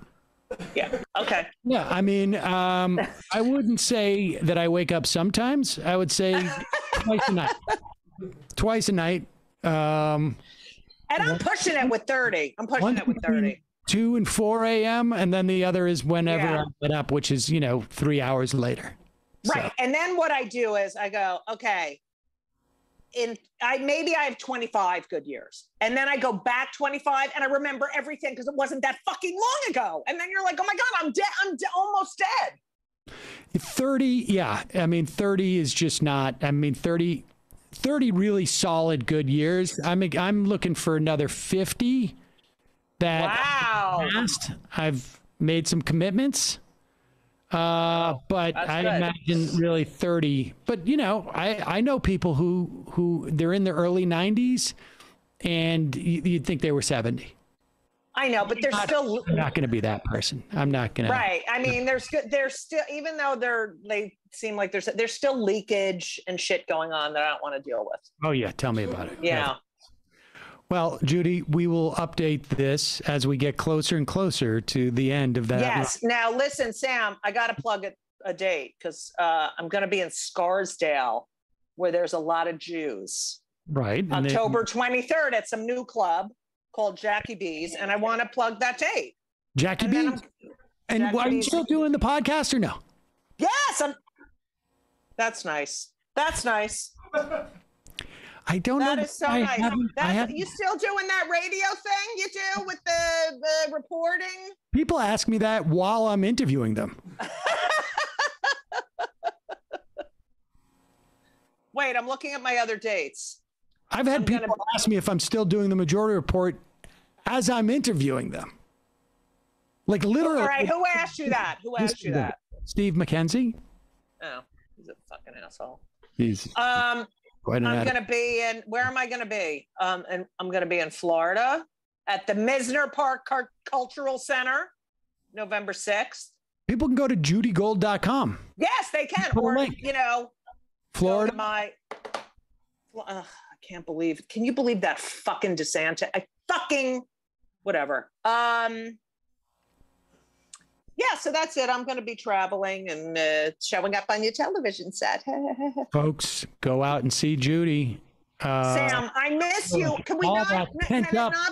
Yeah, I need you not to wait as this long I know. anymore. I don't know what happened. I had to be honest with you. I really don't. I lose track of time. Right. Well, just remember, 30. Judy, I love you. Thank you so much. I love you. Have a good weekend. Bye-bye.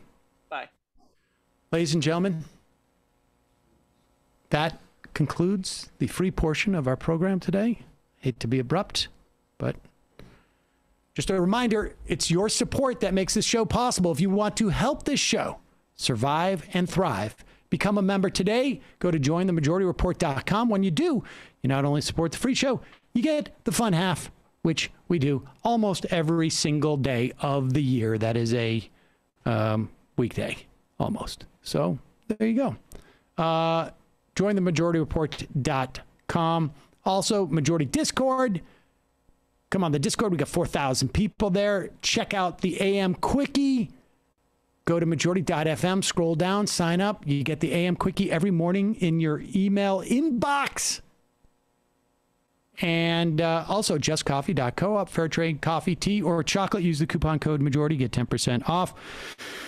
Matt, what's happening in the Matt Leckian media universe? On Sunday, David Griscom and I will be recording the October Think Tank for Left Reckoning, patreon.com/Left Reckoning. I'm going to be talking to, there's a question, I think, asking me about how I read books. So I'm going to be giving a little bit of a tutorial on that, how to say, rip the DRM off of a ebook and make it into an audiobook, things like that. Little pro tips, so help you can read a University Press book while you're washing the dishes. Patreon.com/Left Reckoning for that. And you just see that DRM floating out into the ocean. Exactly. Freedom.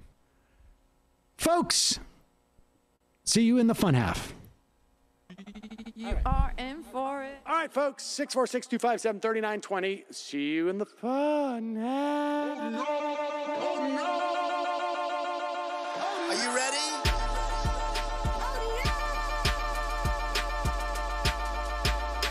Who sent us this? Alpha males are back, boys back, and the alpha males are back.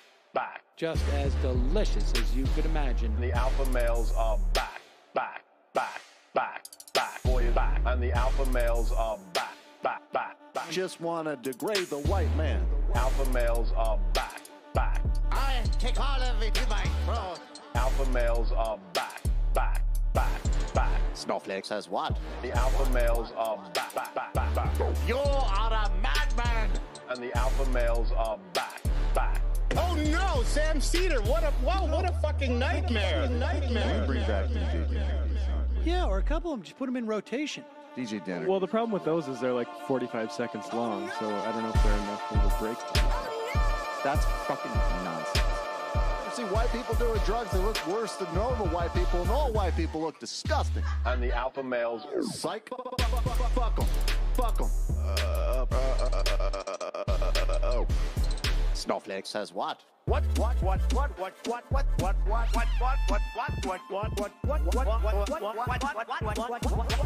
Snowflake says what?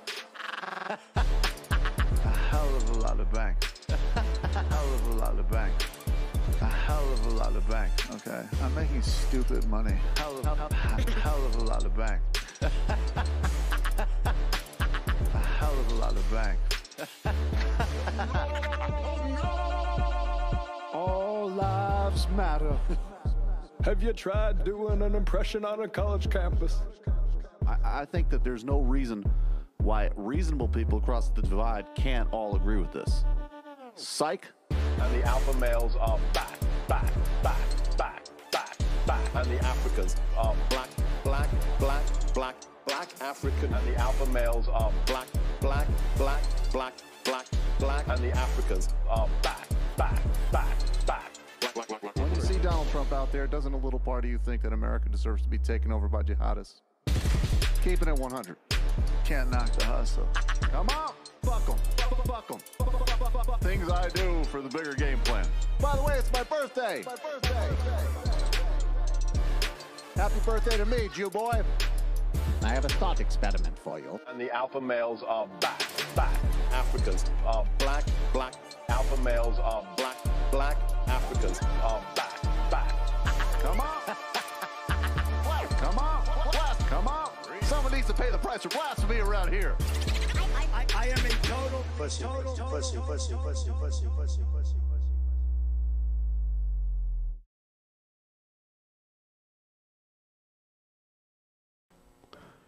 We are back. It is the fun half, ladies and gentlemen. I'm not sure we're going to take phone calls. I don't know that we'll have time for it today. If we do, I will take them in a bit. Let's just start off with what's it going to take on the I am.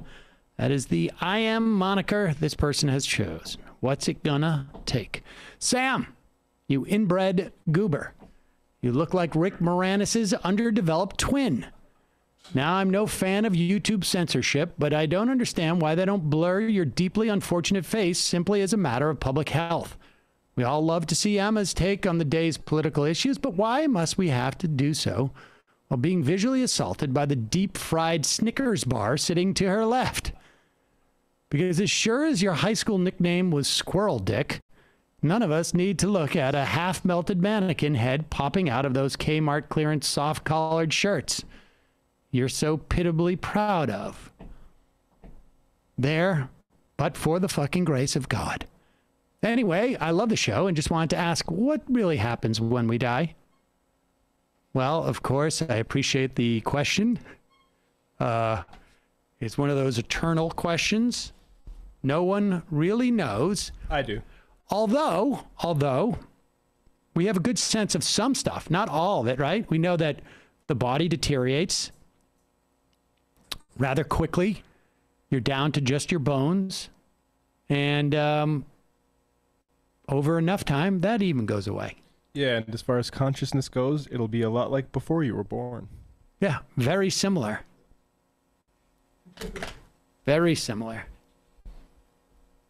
And anybody who has any other information regarding that, please feel free. I will happily issue a correction. This is one of those classic would love to be wrong situations. Exactly. Exactly. Teenage Mutant Ninja Tort Lawyer. Have you all commented on the news from a couple of weeks ago about one of your sponsors, ExpressVPN? Even Snowden warned users to stop their service. Oh, I had no idea about that. Had you heard anything about that? I did not know. But did Snowden warn about ExpressVPN specifically or just VPNs generally, I wonder? We'll look into that. I had no idea about that. Chris from VA, Boys Chat Friday. Valley Girl, YouTube having issues. It keeps dropping every few seconds. Is that right? We haven't heard that. Fierce Deity, Chuck Schumer, best punting performance since the Pats in their 13-3 Super Bowl win. Jack Doberg, hey MR Crew, was wondering if you guys plan on doing a segment on the recent Stephen Donziger ruling, as he was just sentenced to another 6 months in prison. I have seen very little coverage of this in mainstream media and hoping you guys get the message out. The UN has made an official statement condemning it, but our elected officials have not responded. Huge fan and new member. Thanks for the content. You should go back and watch our interview that we did with Donziger. I guess it was 3 months ago. Maybe it was May. I can't remember exactly. But yeah, I'm going to dig in. Like, I'm waiting for someone who like is knowledgeable about this stuff to write about it. Do you know what I mean? Like, I'm looking for like... Yeah, like, I mean, the people who have done like a lot of work on this, like Will Menaker, just interviewing on Chapo, for instance. It's not like somebody hasn't done the I want a prosecutor, or I want somebody, or like a defense attorney, or somebody who comes out and says like, this is... to really talk about the like, how does this happen? How does a court deputize a prosecutor? It just seems in a criminal proceedings. I just don't understand how that happens. Or maybe this is a civil case? Left-handed stranger. But yes, we will do more coverage of it. I don't understand. Yeah, we did a little bit on Left Reckoning on Wednesday, actually. I mean, it's just crazy, like the way that the initial complaint about suing Donziger, and I don't know that, like I said, if it was a civil case or not, but after he'd won the judgment, saying we're actually going to sue you now, and you have to submit all of your stuff to Discovery. Like, that seems like very obviously not only going after Donziger, but sending a message to any other lawyer who would do anything against an oil company. Exactly. Left-handed stranger. I don't understand how Chuck Schumer is able to brush his teeth or tie his shoes. Republicans, please, blah, blah, blah, help me act in good faith, blah, blah, blah, blah. Penny from New Mexico. Sam, could you please do a show that goes in depth on the debt ceiling, the myths around it, and why it's okay to eliminate it, and what the effects would be? there wouldn't be no effects. We've already spent the money. The only effect, I guess, there wouldn't be an effect. I mean, it is a mechanism that is designed to reiterate that we're spending too much money. And that is always the case, that the message is supposed to be, regardless of what the number is. The idea is that the budget basically says we're going to spend $100 million. I mean, that's not our budget, but let's just say it because I have to work with round numbers. $100 million. And our revenue for the year is, taken in taxes, $60 million. So we got to borrow, and these, the proportions aren't correct, but whatever, it doesn't matter. We got to borrow $40 million. But our debt is right now, we have $10 million worth of debt. So we got to raise the debt ceiling to $50 million to get that other 40. We've already spent the money. We've already made that decision with the budget. And we've run through the revenue, and now we're on to the money that we have to borrow. And this is just basically saying we can borrow more. But let's be clear. We're borrowing largely against ourselves. So it doesn't matter. We don't owe the money to anybody. Yes, China has some of our debt. There's some nationals that have our debt. People have bought treasury bonds from us. But we make the money. The government makes the money. So if I have a $100 treasury bond and I'm like, hey, U.S. government, I loaned you $100. I don't know the $100 they give me is like the $100 bill that has been around for 20 years, or it's just one that they printed the day before. Or if they just go, okay, we'll put $100 in your bank, and they just send a message to the bank that says, we just created another $100 and we're putting it in Sam's bank account. Like, there are no constraints outside of the context of what's happening within our economy for our ability to do that. So there is nothing. The debt ceiling is just like a fake thing. There is no debt ceiling. We could go into debt, a ton of debt. Now, maybe at one point, maybe it's not impossible to imagine it becomes problematic for our financial system. We're not even remotely close to that point. It's also conceivable that it never does become a problem. Jennifer from St. Louis, Washington Generals for the forfeit. Yay. Hey, it's my older libertarian brother's birthday today. Could I get a sad trombone for him? Oh, do we have a wah, wah, wah? Mom! Why did you do that to me?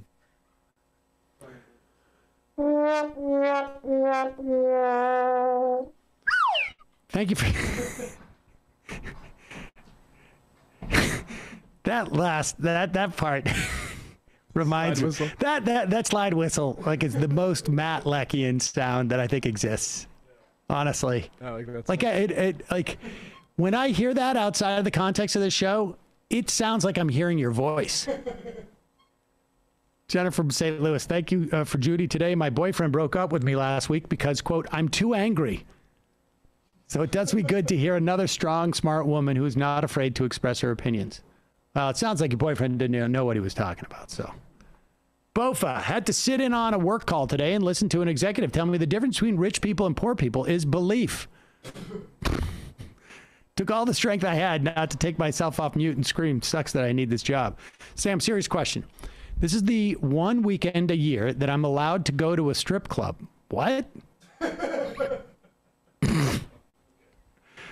Why this one? Like October, like the first weekend, second weekend in October.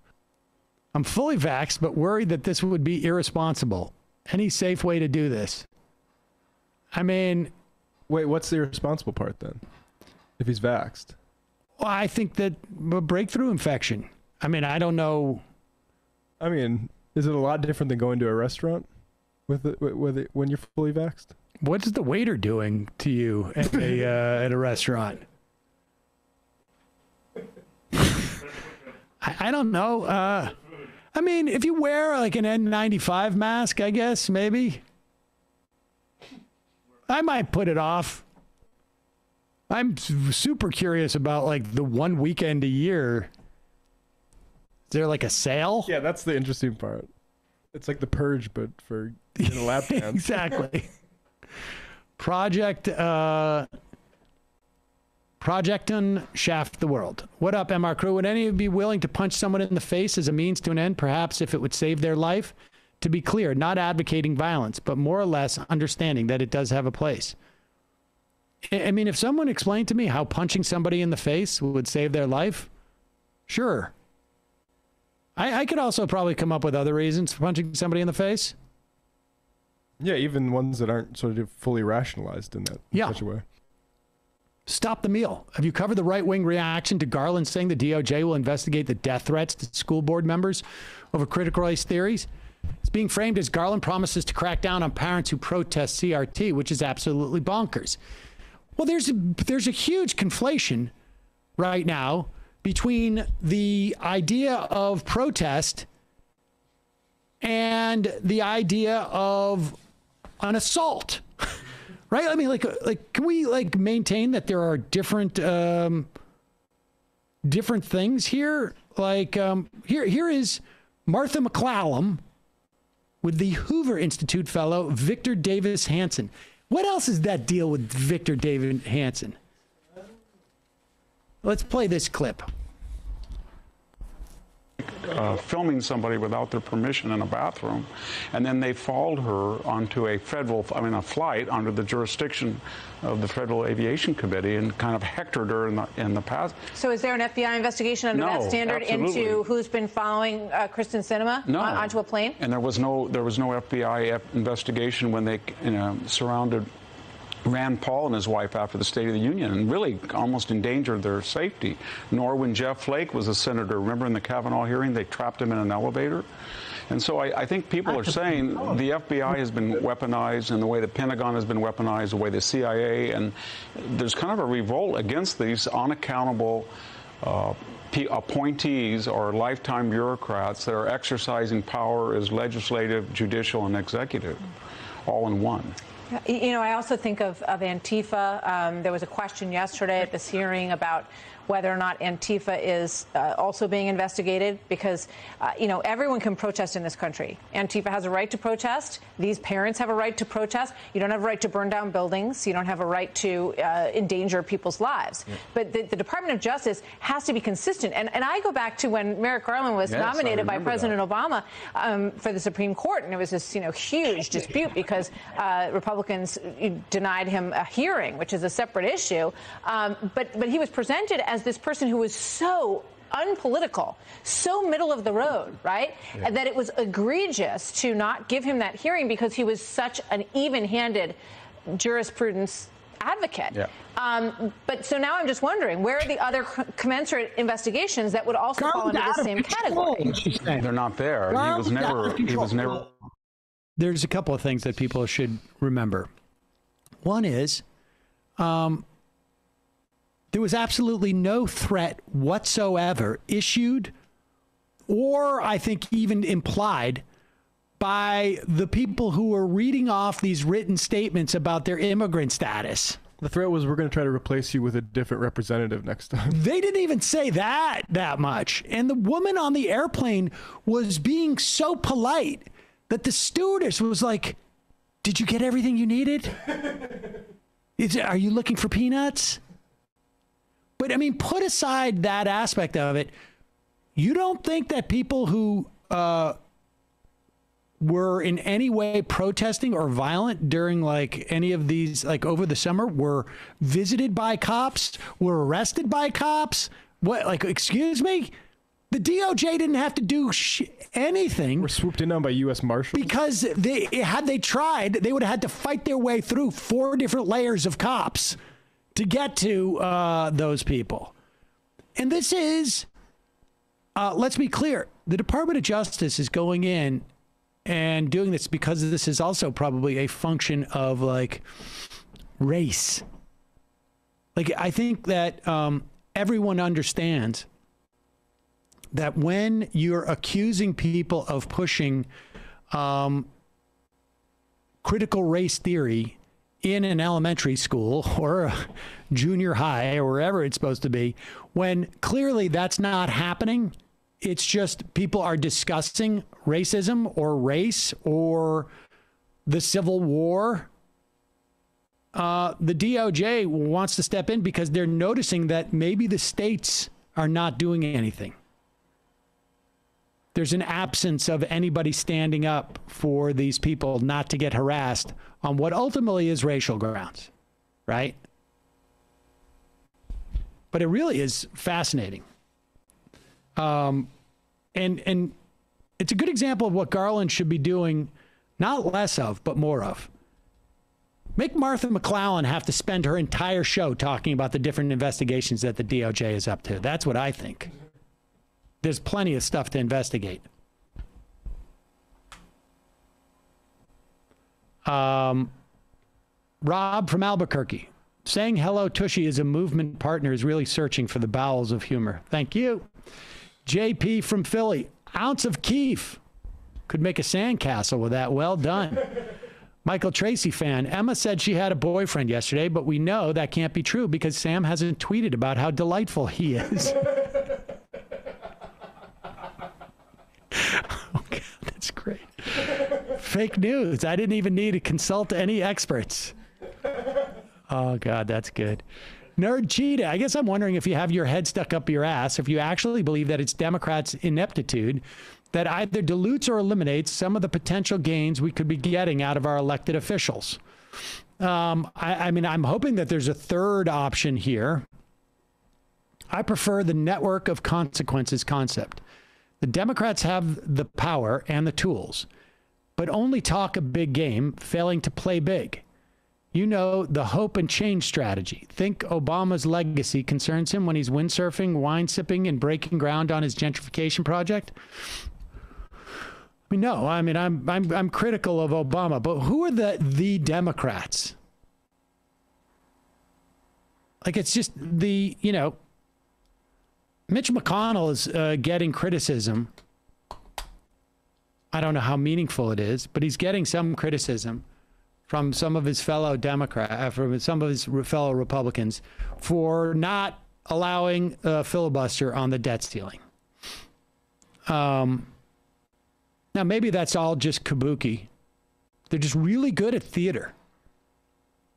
Or maybe they all have, like, they have different constituencies and feel they need to play to different audiences.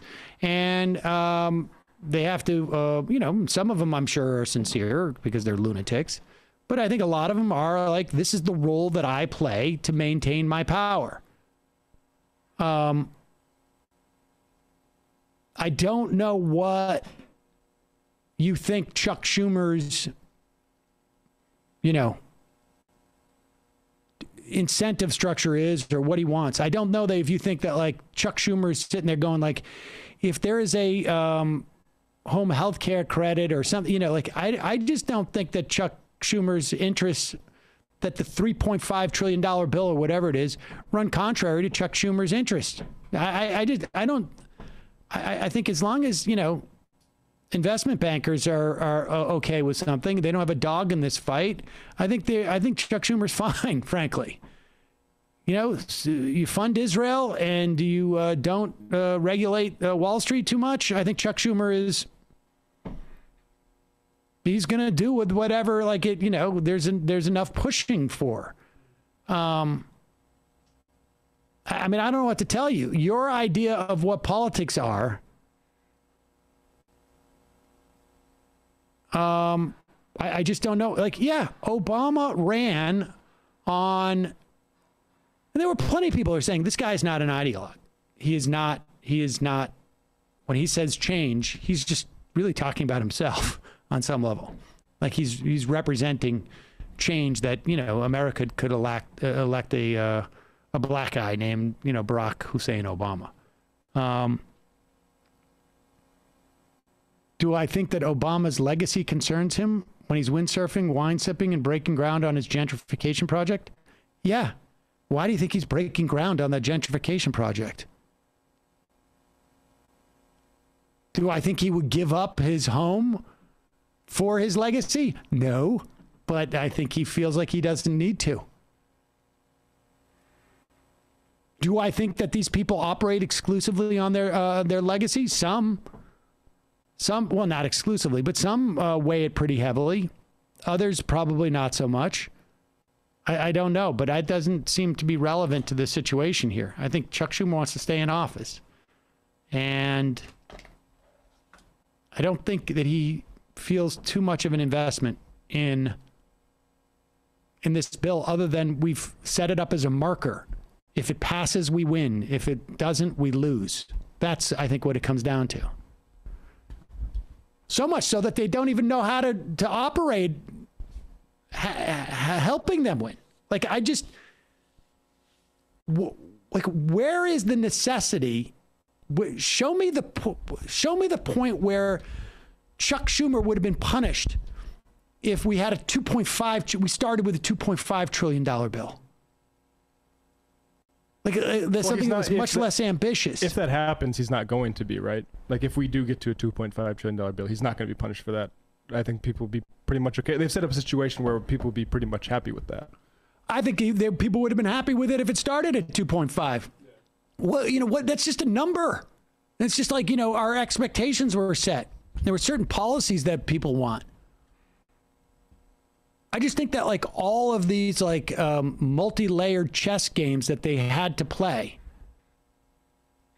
for them not to be inept, but rather, like, we're going to pretend to be inept.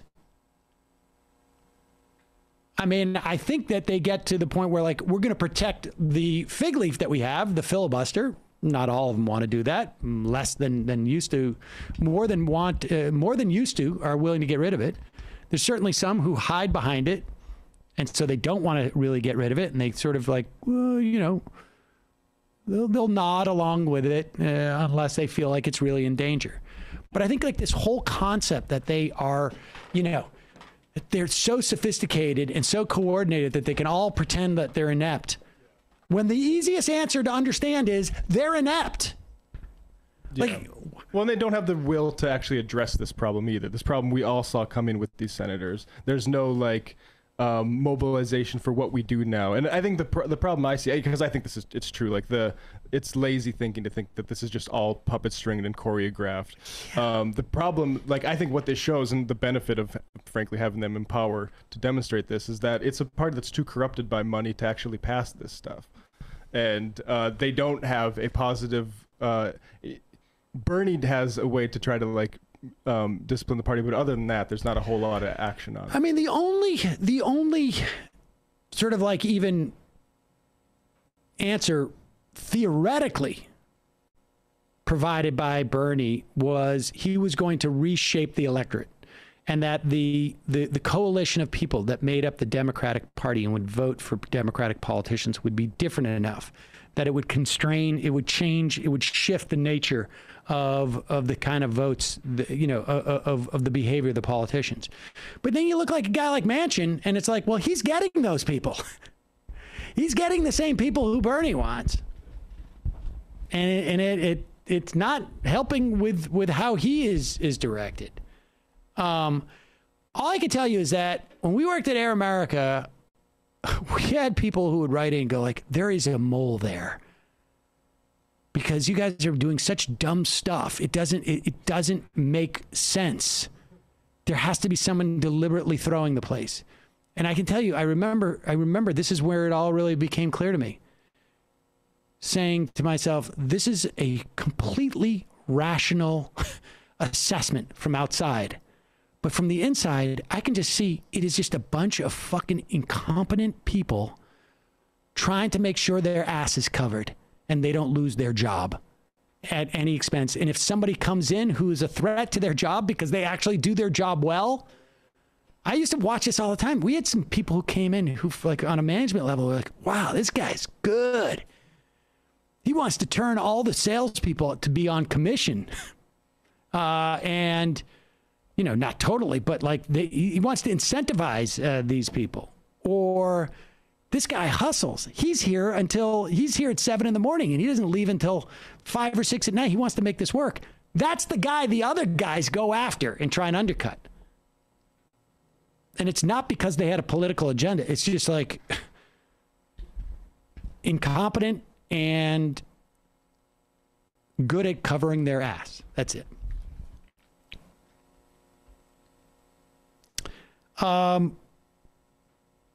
Fox and Friends getting feminized. Femme Friday on Fox and Friends. Ainsley Earhart, Steve Doocy, Rachel Campos Duffy are talking about the supposed mass exodus from public schools because, of course, people are trying to mask kids. There's plenty of, it's the Weekend Crew. There's plenty of evidence that shows that masking kids in schools diminishes the rate of transmission of COVID. Is it massive? No, maybe 10, 15, 20% difference. But multiply that times a bunch of schools, it makes a big difference. But play this. You got a forum getting a standing ovation, as you just heard, after calling for a mass exodus from public schools. This as Republican senators push back on the DOJ for looking into threats against school officials, warning it appears to police the speech of parents who have a First Amendment right. And here to react is the Fox and Friends I just want to pause it for a second. First off, I don't know why you need to call for a mass exodus of public schools. You want to go to private school, go ahead. It's not like there's some law that says you can't go to private school, you can't homeschool. But it's a public school. There's a responsibility to everyone there. And I like how they're like down their Chiron says DOJ threats, and they're talking about First Amendment. Like these are, you're threatening school board members. We just played the clip yesterday of protesters harassing parents walking their kids home from school, saying, "You're propagandized." Like, how are you propagandized if you move the school your child attends, maybe disrupt all of those friend relationships that they have because of your mask politics or vaccine politics? But it's also like, wait, so you're going in and the conservatives now are promoting the idea that one people can tell other people exactly what their kids need to wear to school? Continue this. For looking into threats against school officials, warning it appears to police the speech of parents who have a First Amendment right. And here to react is the Fox and Friends Weekend Crew, Pete Hegseth, Rachel Campos-Duffy, and Will Kane. Good morning to all of you. I see what's going on. Good morning. Good morning. Good morning. Rachel, I'll start with you. You have 9 children. The school system really affects your life. What's your reaction to this? Oh, she's 100% right. We need a mass exodus from the public school system. But I have a warning. We should not leave without taking our money. Remember, our school systems are funded by our money. And so what we need to do is pass laws that attach our money to our child, so we fund our child's education and not these corrupt systems. She's 100% right. The tentacles are deep. I think it's really hard for us to get into teachers' colleges, which are funded by our public dollars. But this is really important. I want to leave with one thought before I hand it off. This is by design what's happening to our children in these schools.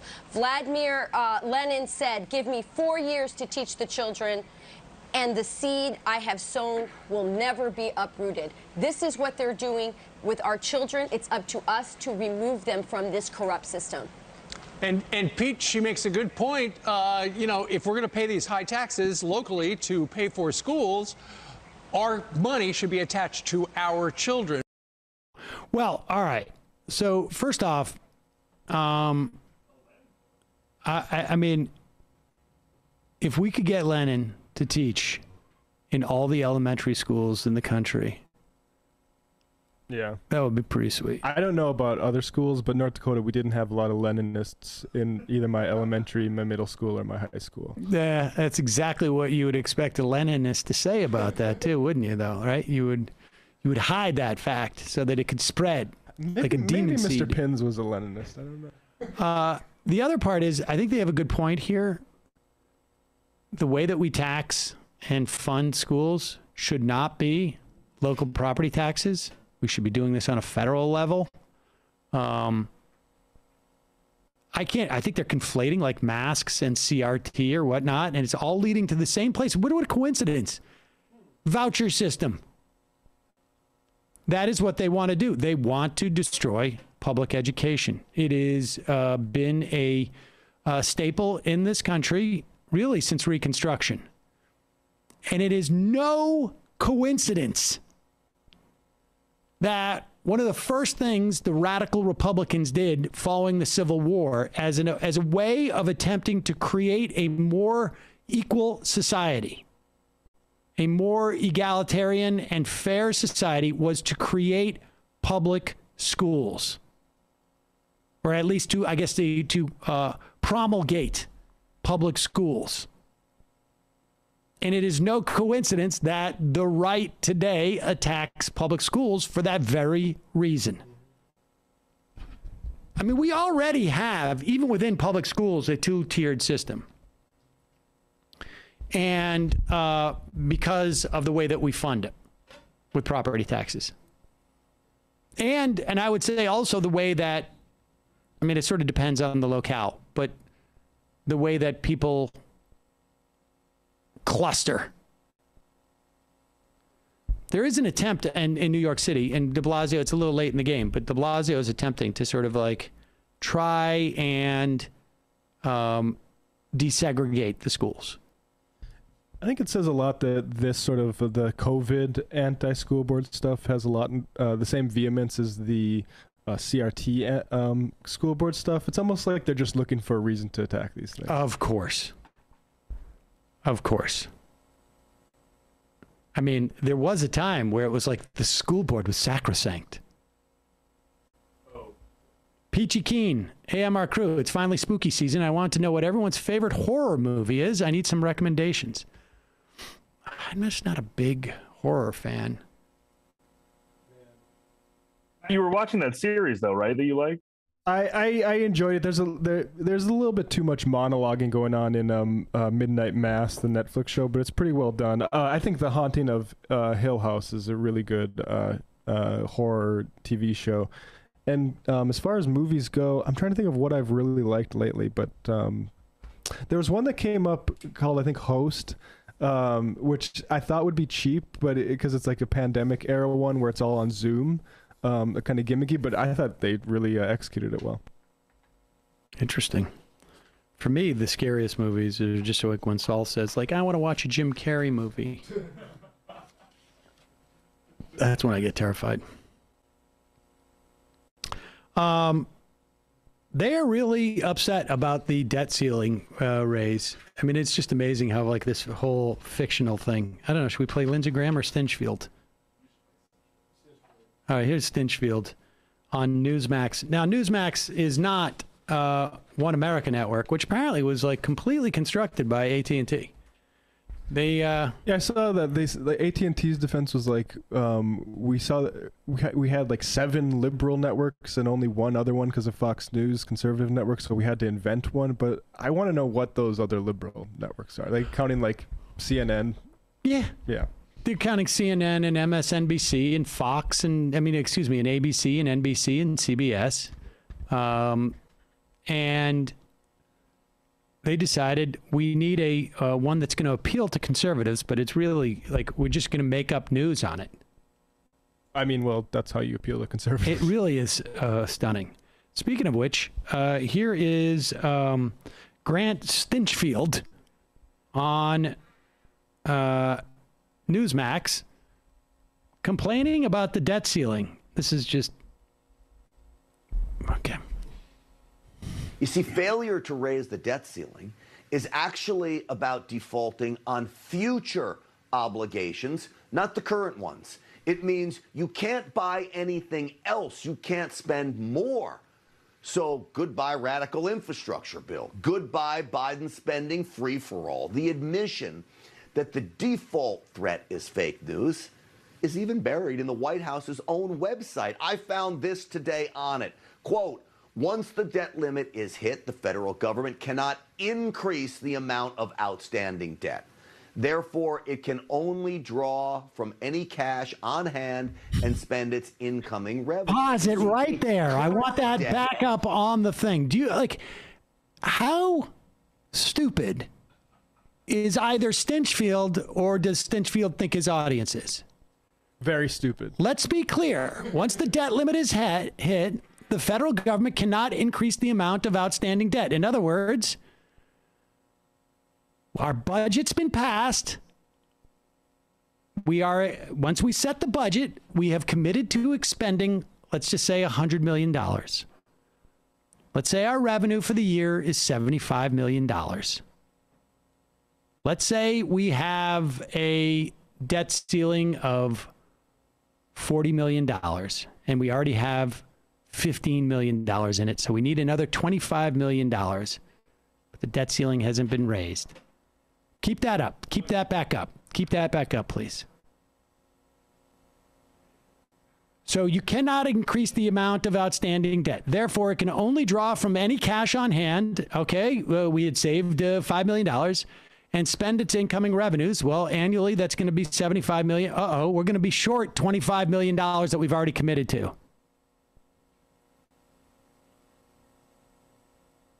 Yeah, it does mean that we're going to default not just on future. I mean, I guess it's all future because somebody could come in and say, like, hey, I want you to cash in my treasury bond. We don't have any cash.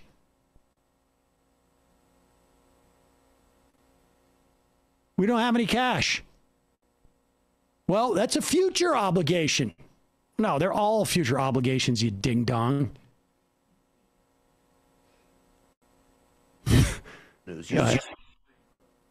Current debt isn't affected, only increases of it. So what better way to balance the budget than turn off Washington's financial fire hose? It needs to happen, but Mitch McConnell is too scared of the political ramifications to do what is right. We do have promised future obligations, like bonds that needs to be paid, so we pay those first, then Social Security, then Medicare, Medicaid. And if we need money to pay those already promised, not new, already promised future obligations, then simply do away with lots in government. How about we do away with the departments that we do not need? We start with the Department of Education, move on to the Department of Commerce, Department of Environmental Protection, and yes, even the Department of Energy. Just wipe them out. That takes care of much more than $100 billion alone. And states should be handling... Pause it for 1 second. Pause it for 1 second. First off, we could probably come up with a number as to what those departments... And you know, we get over the constitutionally mandated census that comes out of Commerce, which is really basically all they do. But does he actually think that that's going to... that we get rid of those departments? That's all the money? We're going to save all that money? Doesn't mention the Pentagon, though. $100 billion. No, not the Pentagon. Notably not that department. If you want to go fishing, buddy, go for the place where all the fish are. Is there any more to this? It's like 5 seconds. It's all just like... And what are the political ramifications? There's no other ramifications, according to this dude. Well, then why? What is Mitch McConnell afraid of? The political ramifications? Isn't that kind of his job to care about that? But my point is that, like, what political ramifications? If there is no actual material difference, the debt ceiling does not get raised. The next day, we cannot pay our debts on any new whatever mechanism, whatever straw man he's created. If that doesn't have any implications, then what are the political implications? There's not a lot of people out there going, Mitch McConnell's not paying, didn't raise the debt ceiling, and the next day nothing happened. And so we're mad about that. There's no political implications unless there's some type of material implications. God. I don't know how people who watch WorldNet Daily or Newsmax or whatever the hell it is, how they even have the ability to turn on a TV or find it online. I honestly think if you ask them, they would say it'd be a political problem because the media is owned by liberals who would manufacture it into a crisis when it's not really one. Why aren't they doing that now? So, all right. Do we know who this Vernon Jones guy is? He's like he was like a Trumpster, right? But he's a Democrat. Yeah, so he's a state legislator in Georgia, but he's like an arch conservative who fashions himself as a Democrat, big Trump supporter, big Trump surrogate in Georgia. Now he's running for governor. And so there was some talk that it seemed like Trump was going to endorse this guy, right? I mean, wasn't that what was happening? Because all the other local sort of MAGAs in Georgia were behind this guy. And this was a way, apparently, to sort of like, we're going to put up a black candidate against Stacey Abrams. Is that like the idea, MAGA? Yeah, AP News, September 2nd, 2021. Trump backs Jones in Georgia, renews support for Walker. So, yeah, he's backed him. Well, that may change because apparently... What? They have found, and I don't know, like, this is one of those things where it's like, I don't know if it's true. If it is true, then maybe I like it better. Maybe I like him better. But this is supposedly they have found information on Stu Peters TV. I don't know what that is. Like, this is the host of Stu Peters. That Vernon Jones, and Stu Peters is a, classic Republican conspiracy theorist. Apparently, there's a lawsuit filed against Vernon Jones saying that he discriminated against his white employees when he was the county commissioner of DeKalb County. Unforgivable. And now I don't know what to believe here, but I don't care. I know that's the one thing I did not want to hear from Vernon. Discriminate against white people? Hold on. Sorry, what were the results of the vote in DeKalb? Slow down. Say that one more time. Discriminating against white employees. What are you thinking? Okay, play this. This is pretty funny. It's completely false. It's erroneous. It's really? Reckless. And that's why I just said, when you try to be holier than thou, that, you're different from everybody else. No, you're not. Okay. You're here with a bunch of foolishness. Now, let's get to the next question, because I want to talk about the issue. They're lying. Say this. Okay, this is what I love about that. Keep that up for a moment. I want to look at this screen. So, Stu Peters is going in on Vernon Jones. It's just so funny because Stu Peters is an interesting looking guy. Yeah, I was going to say, like, the best thing about this is that, like, have absolutely no stakes. Want both sides to lose, and that's what's happening.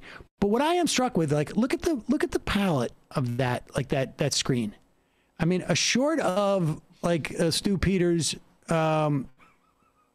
sartorial things. Although he's like Chris Cuomo, he's got a little Chris Cuomo quality to like what he's wearing. The tie sort of takes that out of there, but anyways, that looks like real television. Like, I mean, like if you're like an old person and you've been watching CNN for your whole life or whatever it is, you look at that and you go like, this must be like CNN. I mean, that's the value of doing that kind of stuff. That's the value of that. It makes people think it's real because that's just the way, that's just what's happened. Oh, he's got the Capitol building behind him. He must not be, getting information from beamed to him from like a transistor radio on the bottom of a UFO or something. But here they are. Vernon Jones is really taking exception to this. Stu, I thought you were different. The chat points out Stu Peters is very close to stupider. All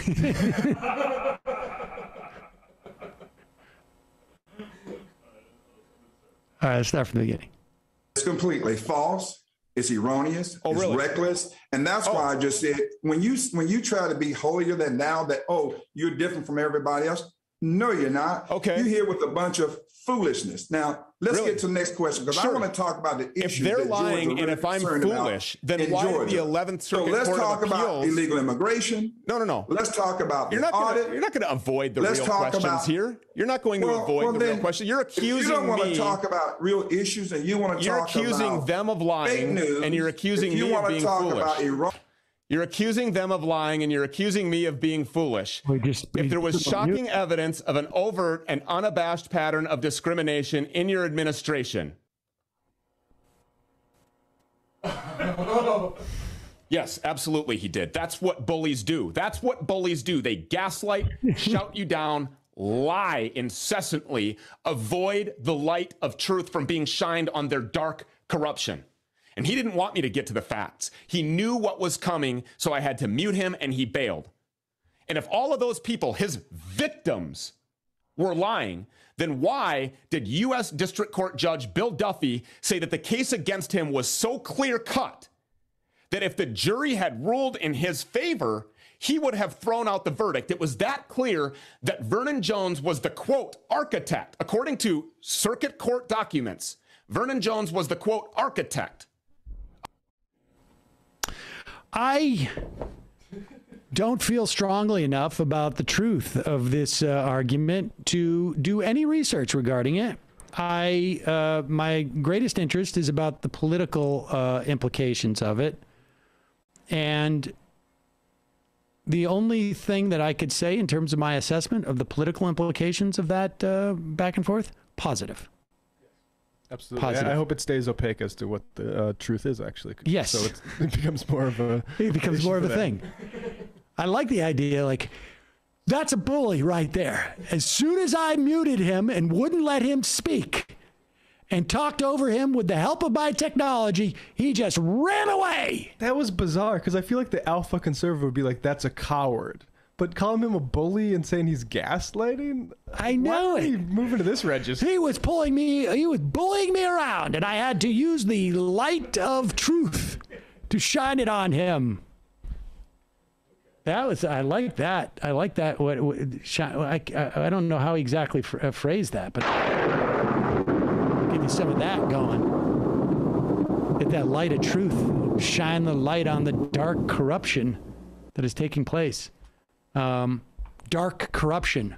Dark corruption. Yeah, that dark Don't corruption. want any of that dark corruption in the Republican Party. We're going to shine the white light of truth on that dark corruption.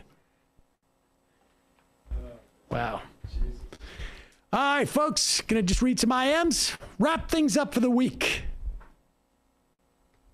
Bear at home, me too. My YouTube connection is fine. Can you touch on Florida passing New York State in COVID deaths? I mean, just horrible. It's always snowy in Ottawa. All this kabuki theater around the debt ceiling and the infrastructure agenda got real old when the Democrats' similarity self-negotiated down the ACA 10 years ago. Center libs love thinking they're the masters of 3D chess, like there's some type of warped version of the West Wing meets Queen's Gambit. Except the maneuvering is more like the parliamentarian cower. Actual lives are on the line, indeed. Rotin Helped Pig. Your favorite topic of vegan plant-based is the healthiest diet, most environmentally sustainable. Anyone who says otherwise has an agenda, but also the least harmful for animals who live tortured lives and painful deaths in factory farms. Wyoming Ryan. Manchin and Sinema are causing more than angst. These people are passing legislation that will save lives. It's far more important than causing some small pain in my daily life. Being harassed should be more of a thing. The reason why everyone whines when harassment is in the restroom is going on is because it's effectively publicly and privately for these senators. Honest Abe. Hey, just wanted to add a comment about yesterday's show. I found it interesting that Yang says we should take ideology out of the political decisions and opts for numerical solutions. Reminds me of what Alex Hochul said about the end of history being in naturalized politics, where ideology is settled, and all that's left is to make technocratic tweaks. Thanks. That's Yang. Also, as to the bathroom sort of safe space thing, if I was a senator, I would just hook up a porta potty in the back of my truck and just travel everywhere that way. You do that wherever you want. Majority Report wardrobe coordinator. I think Sinema's obstruction is over some personal petty grievance. The only time she's deigned to address anyone is to make sure they addressed her by her proper title. She's like a Trumpian level narcissist, and she doesn't like that she's getting drug all over social media. JJ Cool. Hey, Sam, I have to disagree with your position about Liz Warren's snake emojis. I think people should remember her conduct during the primary for one main reason. Overthrowing the established order is going to require a huge number of people unified against big-moneyed interests. Bernie came close, but still wasn't enough. I understand Warren wanted to win, but if she doesn't recognize the challenges of actually taking power, that's a problem. Oh, I totally agree. I mean, I like her stance on antitrust. She has been the most vocal person, I think, probably in the Senate about antitrust. But her sense of politics, I think it was, I mean, the one thing that became very clear to me during the election was that she doesn't seem to understand politics, like, for lack of a better term, retail politics. And I don't mean like the performance of it, but the idea that you need to have popular backing. I mean, look, just strictly from the perspective of Elizabeth Warren's perspective. And I think it's perfectly legitimate for Elizabeth Warren. I mean, I would prefer it wasn't the case, but I think it's perfectly legitimate for a politician to be like, I only care about my success is the primary, driver. That's, I think, predictable, right? And I think you're actually it's a mistake to expect anything more out of politicians, regardless of who they are. I'm not saying they don't exist, but it's pretty rare, and it's rare enough that it's not worth assuming that. It's Bernie. Right. But if Elizabeth Warren wanted to be vice president, the smartest thing for her to do, and I said this at the time, and I still believe it even more so, the smartest thing for her to do would have been to endorse Bernie Sanders. Because when she did that, she would have been able to go to Joe Biden and say, I can deliver you Bernie Sanders, people. You don't have to deal with Bernie. And she would have been able to deliver Bernie, or at least make the argument. She thought the dynamic was the same as it was in 2016. She came very close to getting Hillary Clinton's vice presidency, or she certainly wanted it. Would have been very hard for there to be two women, I think. But she was seen as somebody who had not control, but was representative of Bernie's people in 2016, because to a large extent, Bernie's people were at least part her people before he ran. And because she didn't have to do anything, I think that Bernie's people would have been happy in 2016 if Elizabeth Warren had been made vice president. I actually think that maybe Clinton would have won. But put that aside. She thought 2020 was the same as 2016, and she didn't realize that her power came from being associated with Bernie. Or forget Bernie, being associated with the Bernie's voters. Yep, the movement. The movement. She didn't understand that. Very good, I think, in personal politics, but not so good when it comes to, politics that are people facing. And that was the most disappointing. There was other things that she did that I just thought were really, regardless of what Bernie said to her in a closed door meeting, and I suspect that he probably did say, I don't think a woman can win this time around or whatever. The way that she should have played that was, I'm not going to comment on this. I would never talk about what somebody said to me in private. And then everybody would have assumed that she's protecting him. Any negative politics they wanted from her, they wanted to develop around Bernie, would have been developed, but she would have gotten credit for defending him. It's like a humble brag. They blew that too. Big time. Big time. So, She can do good things in the Senate, but let's remember the importance of unity. If Bernie and Warren's positions had been reversed in the primary, there's no way he wouldn't have dropped out to support her. I'm not 100% sure of that either, to be honest with you. I think, individuals have their own thing. I don't know. We don't know. We can't make that assessment. But the bottom line is, it was contrary to her best interests to not have supported him.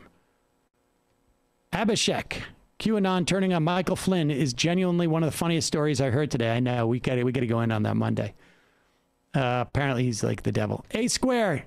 Sam, you've noted this before. For those who don't have experience in corporate world, this lack of strategy and competence we see in the Dems is endemic in corporations, and leaders stay around for years. It really is. I mean, I see it, to the extent that I have any contact with corporate America these days. I see it. That's all I'll say about that. Champagne Commie, a death is the transfer of the soul from one body to another, or in cases when a man is fully awakened from one body to the body of the whole universe. Okay. Link, please. Guoktoberfest. Those conservatives are such wimps. All right, 2 more. Mayberry Friar Kowalski. I don't think any of my tax dollars are going to prop up these godless Catholic schools. Just I'm sure these godless Catholics don't want to have their money going and propping up our Protestant schools. And that's how you destroy the United Front against public school. Yes, that's true. Let's start funding those madrasas. Jay Chivone, Stu Peters has got to be a made-up name. Why not Stupidest?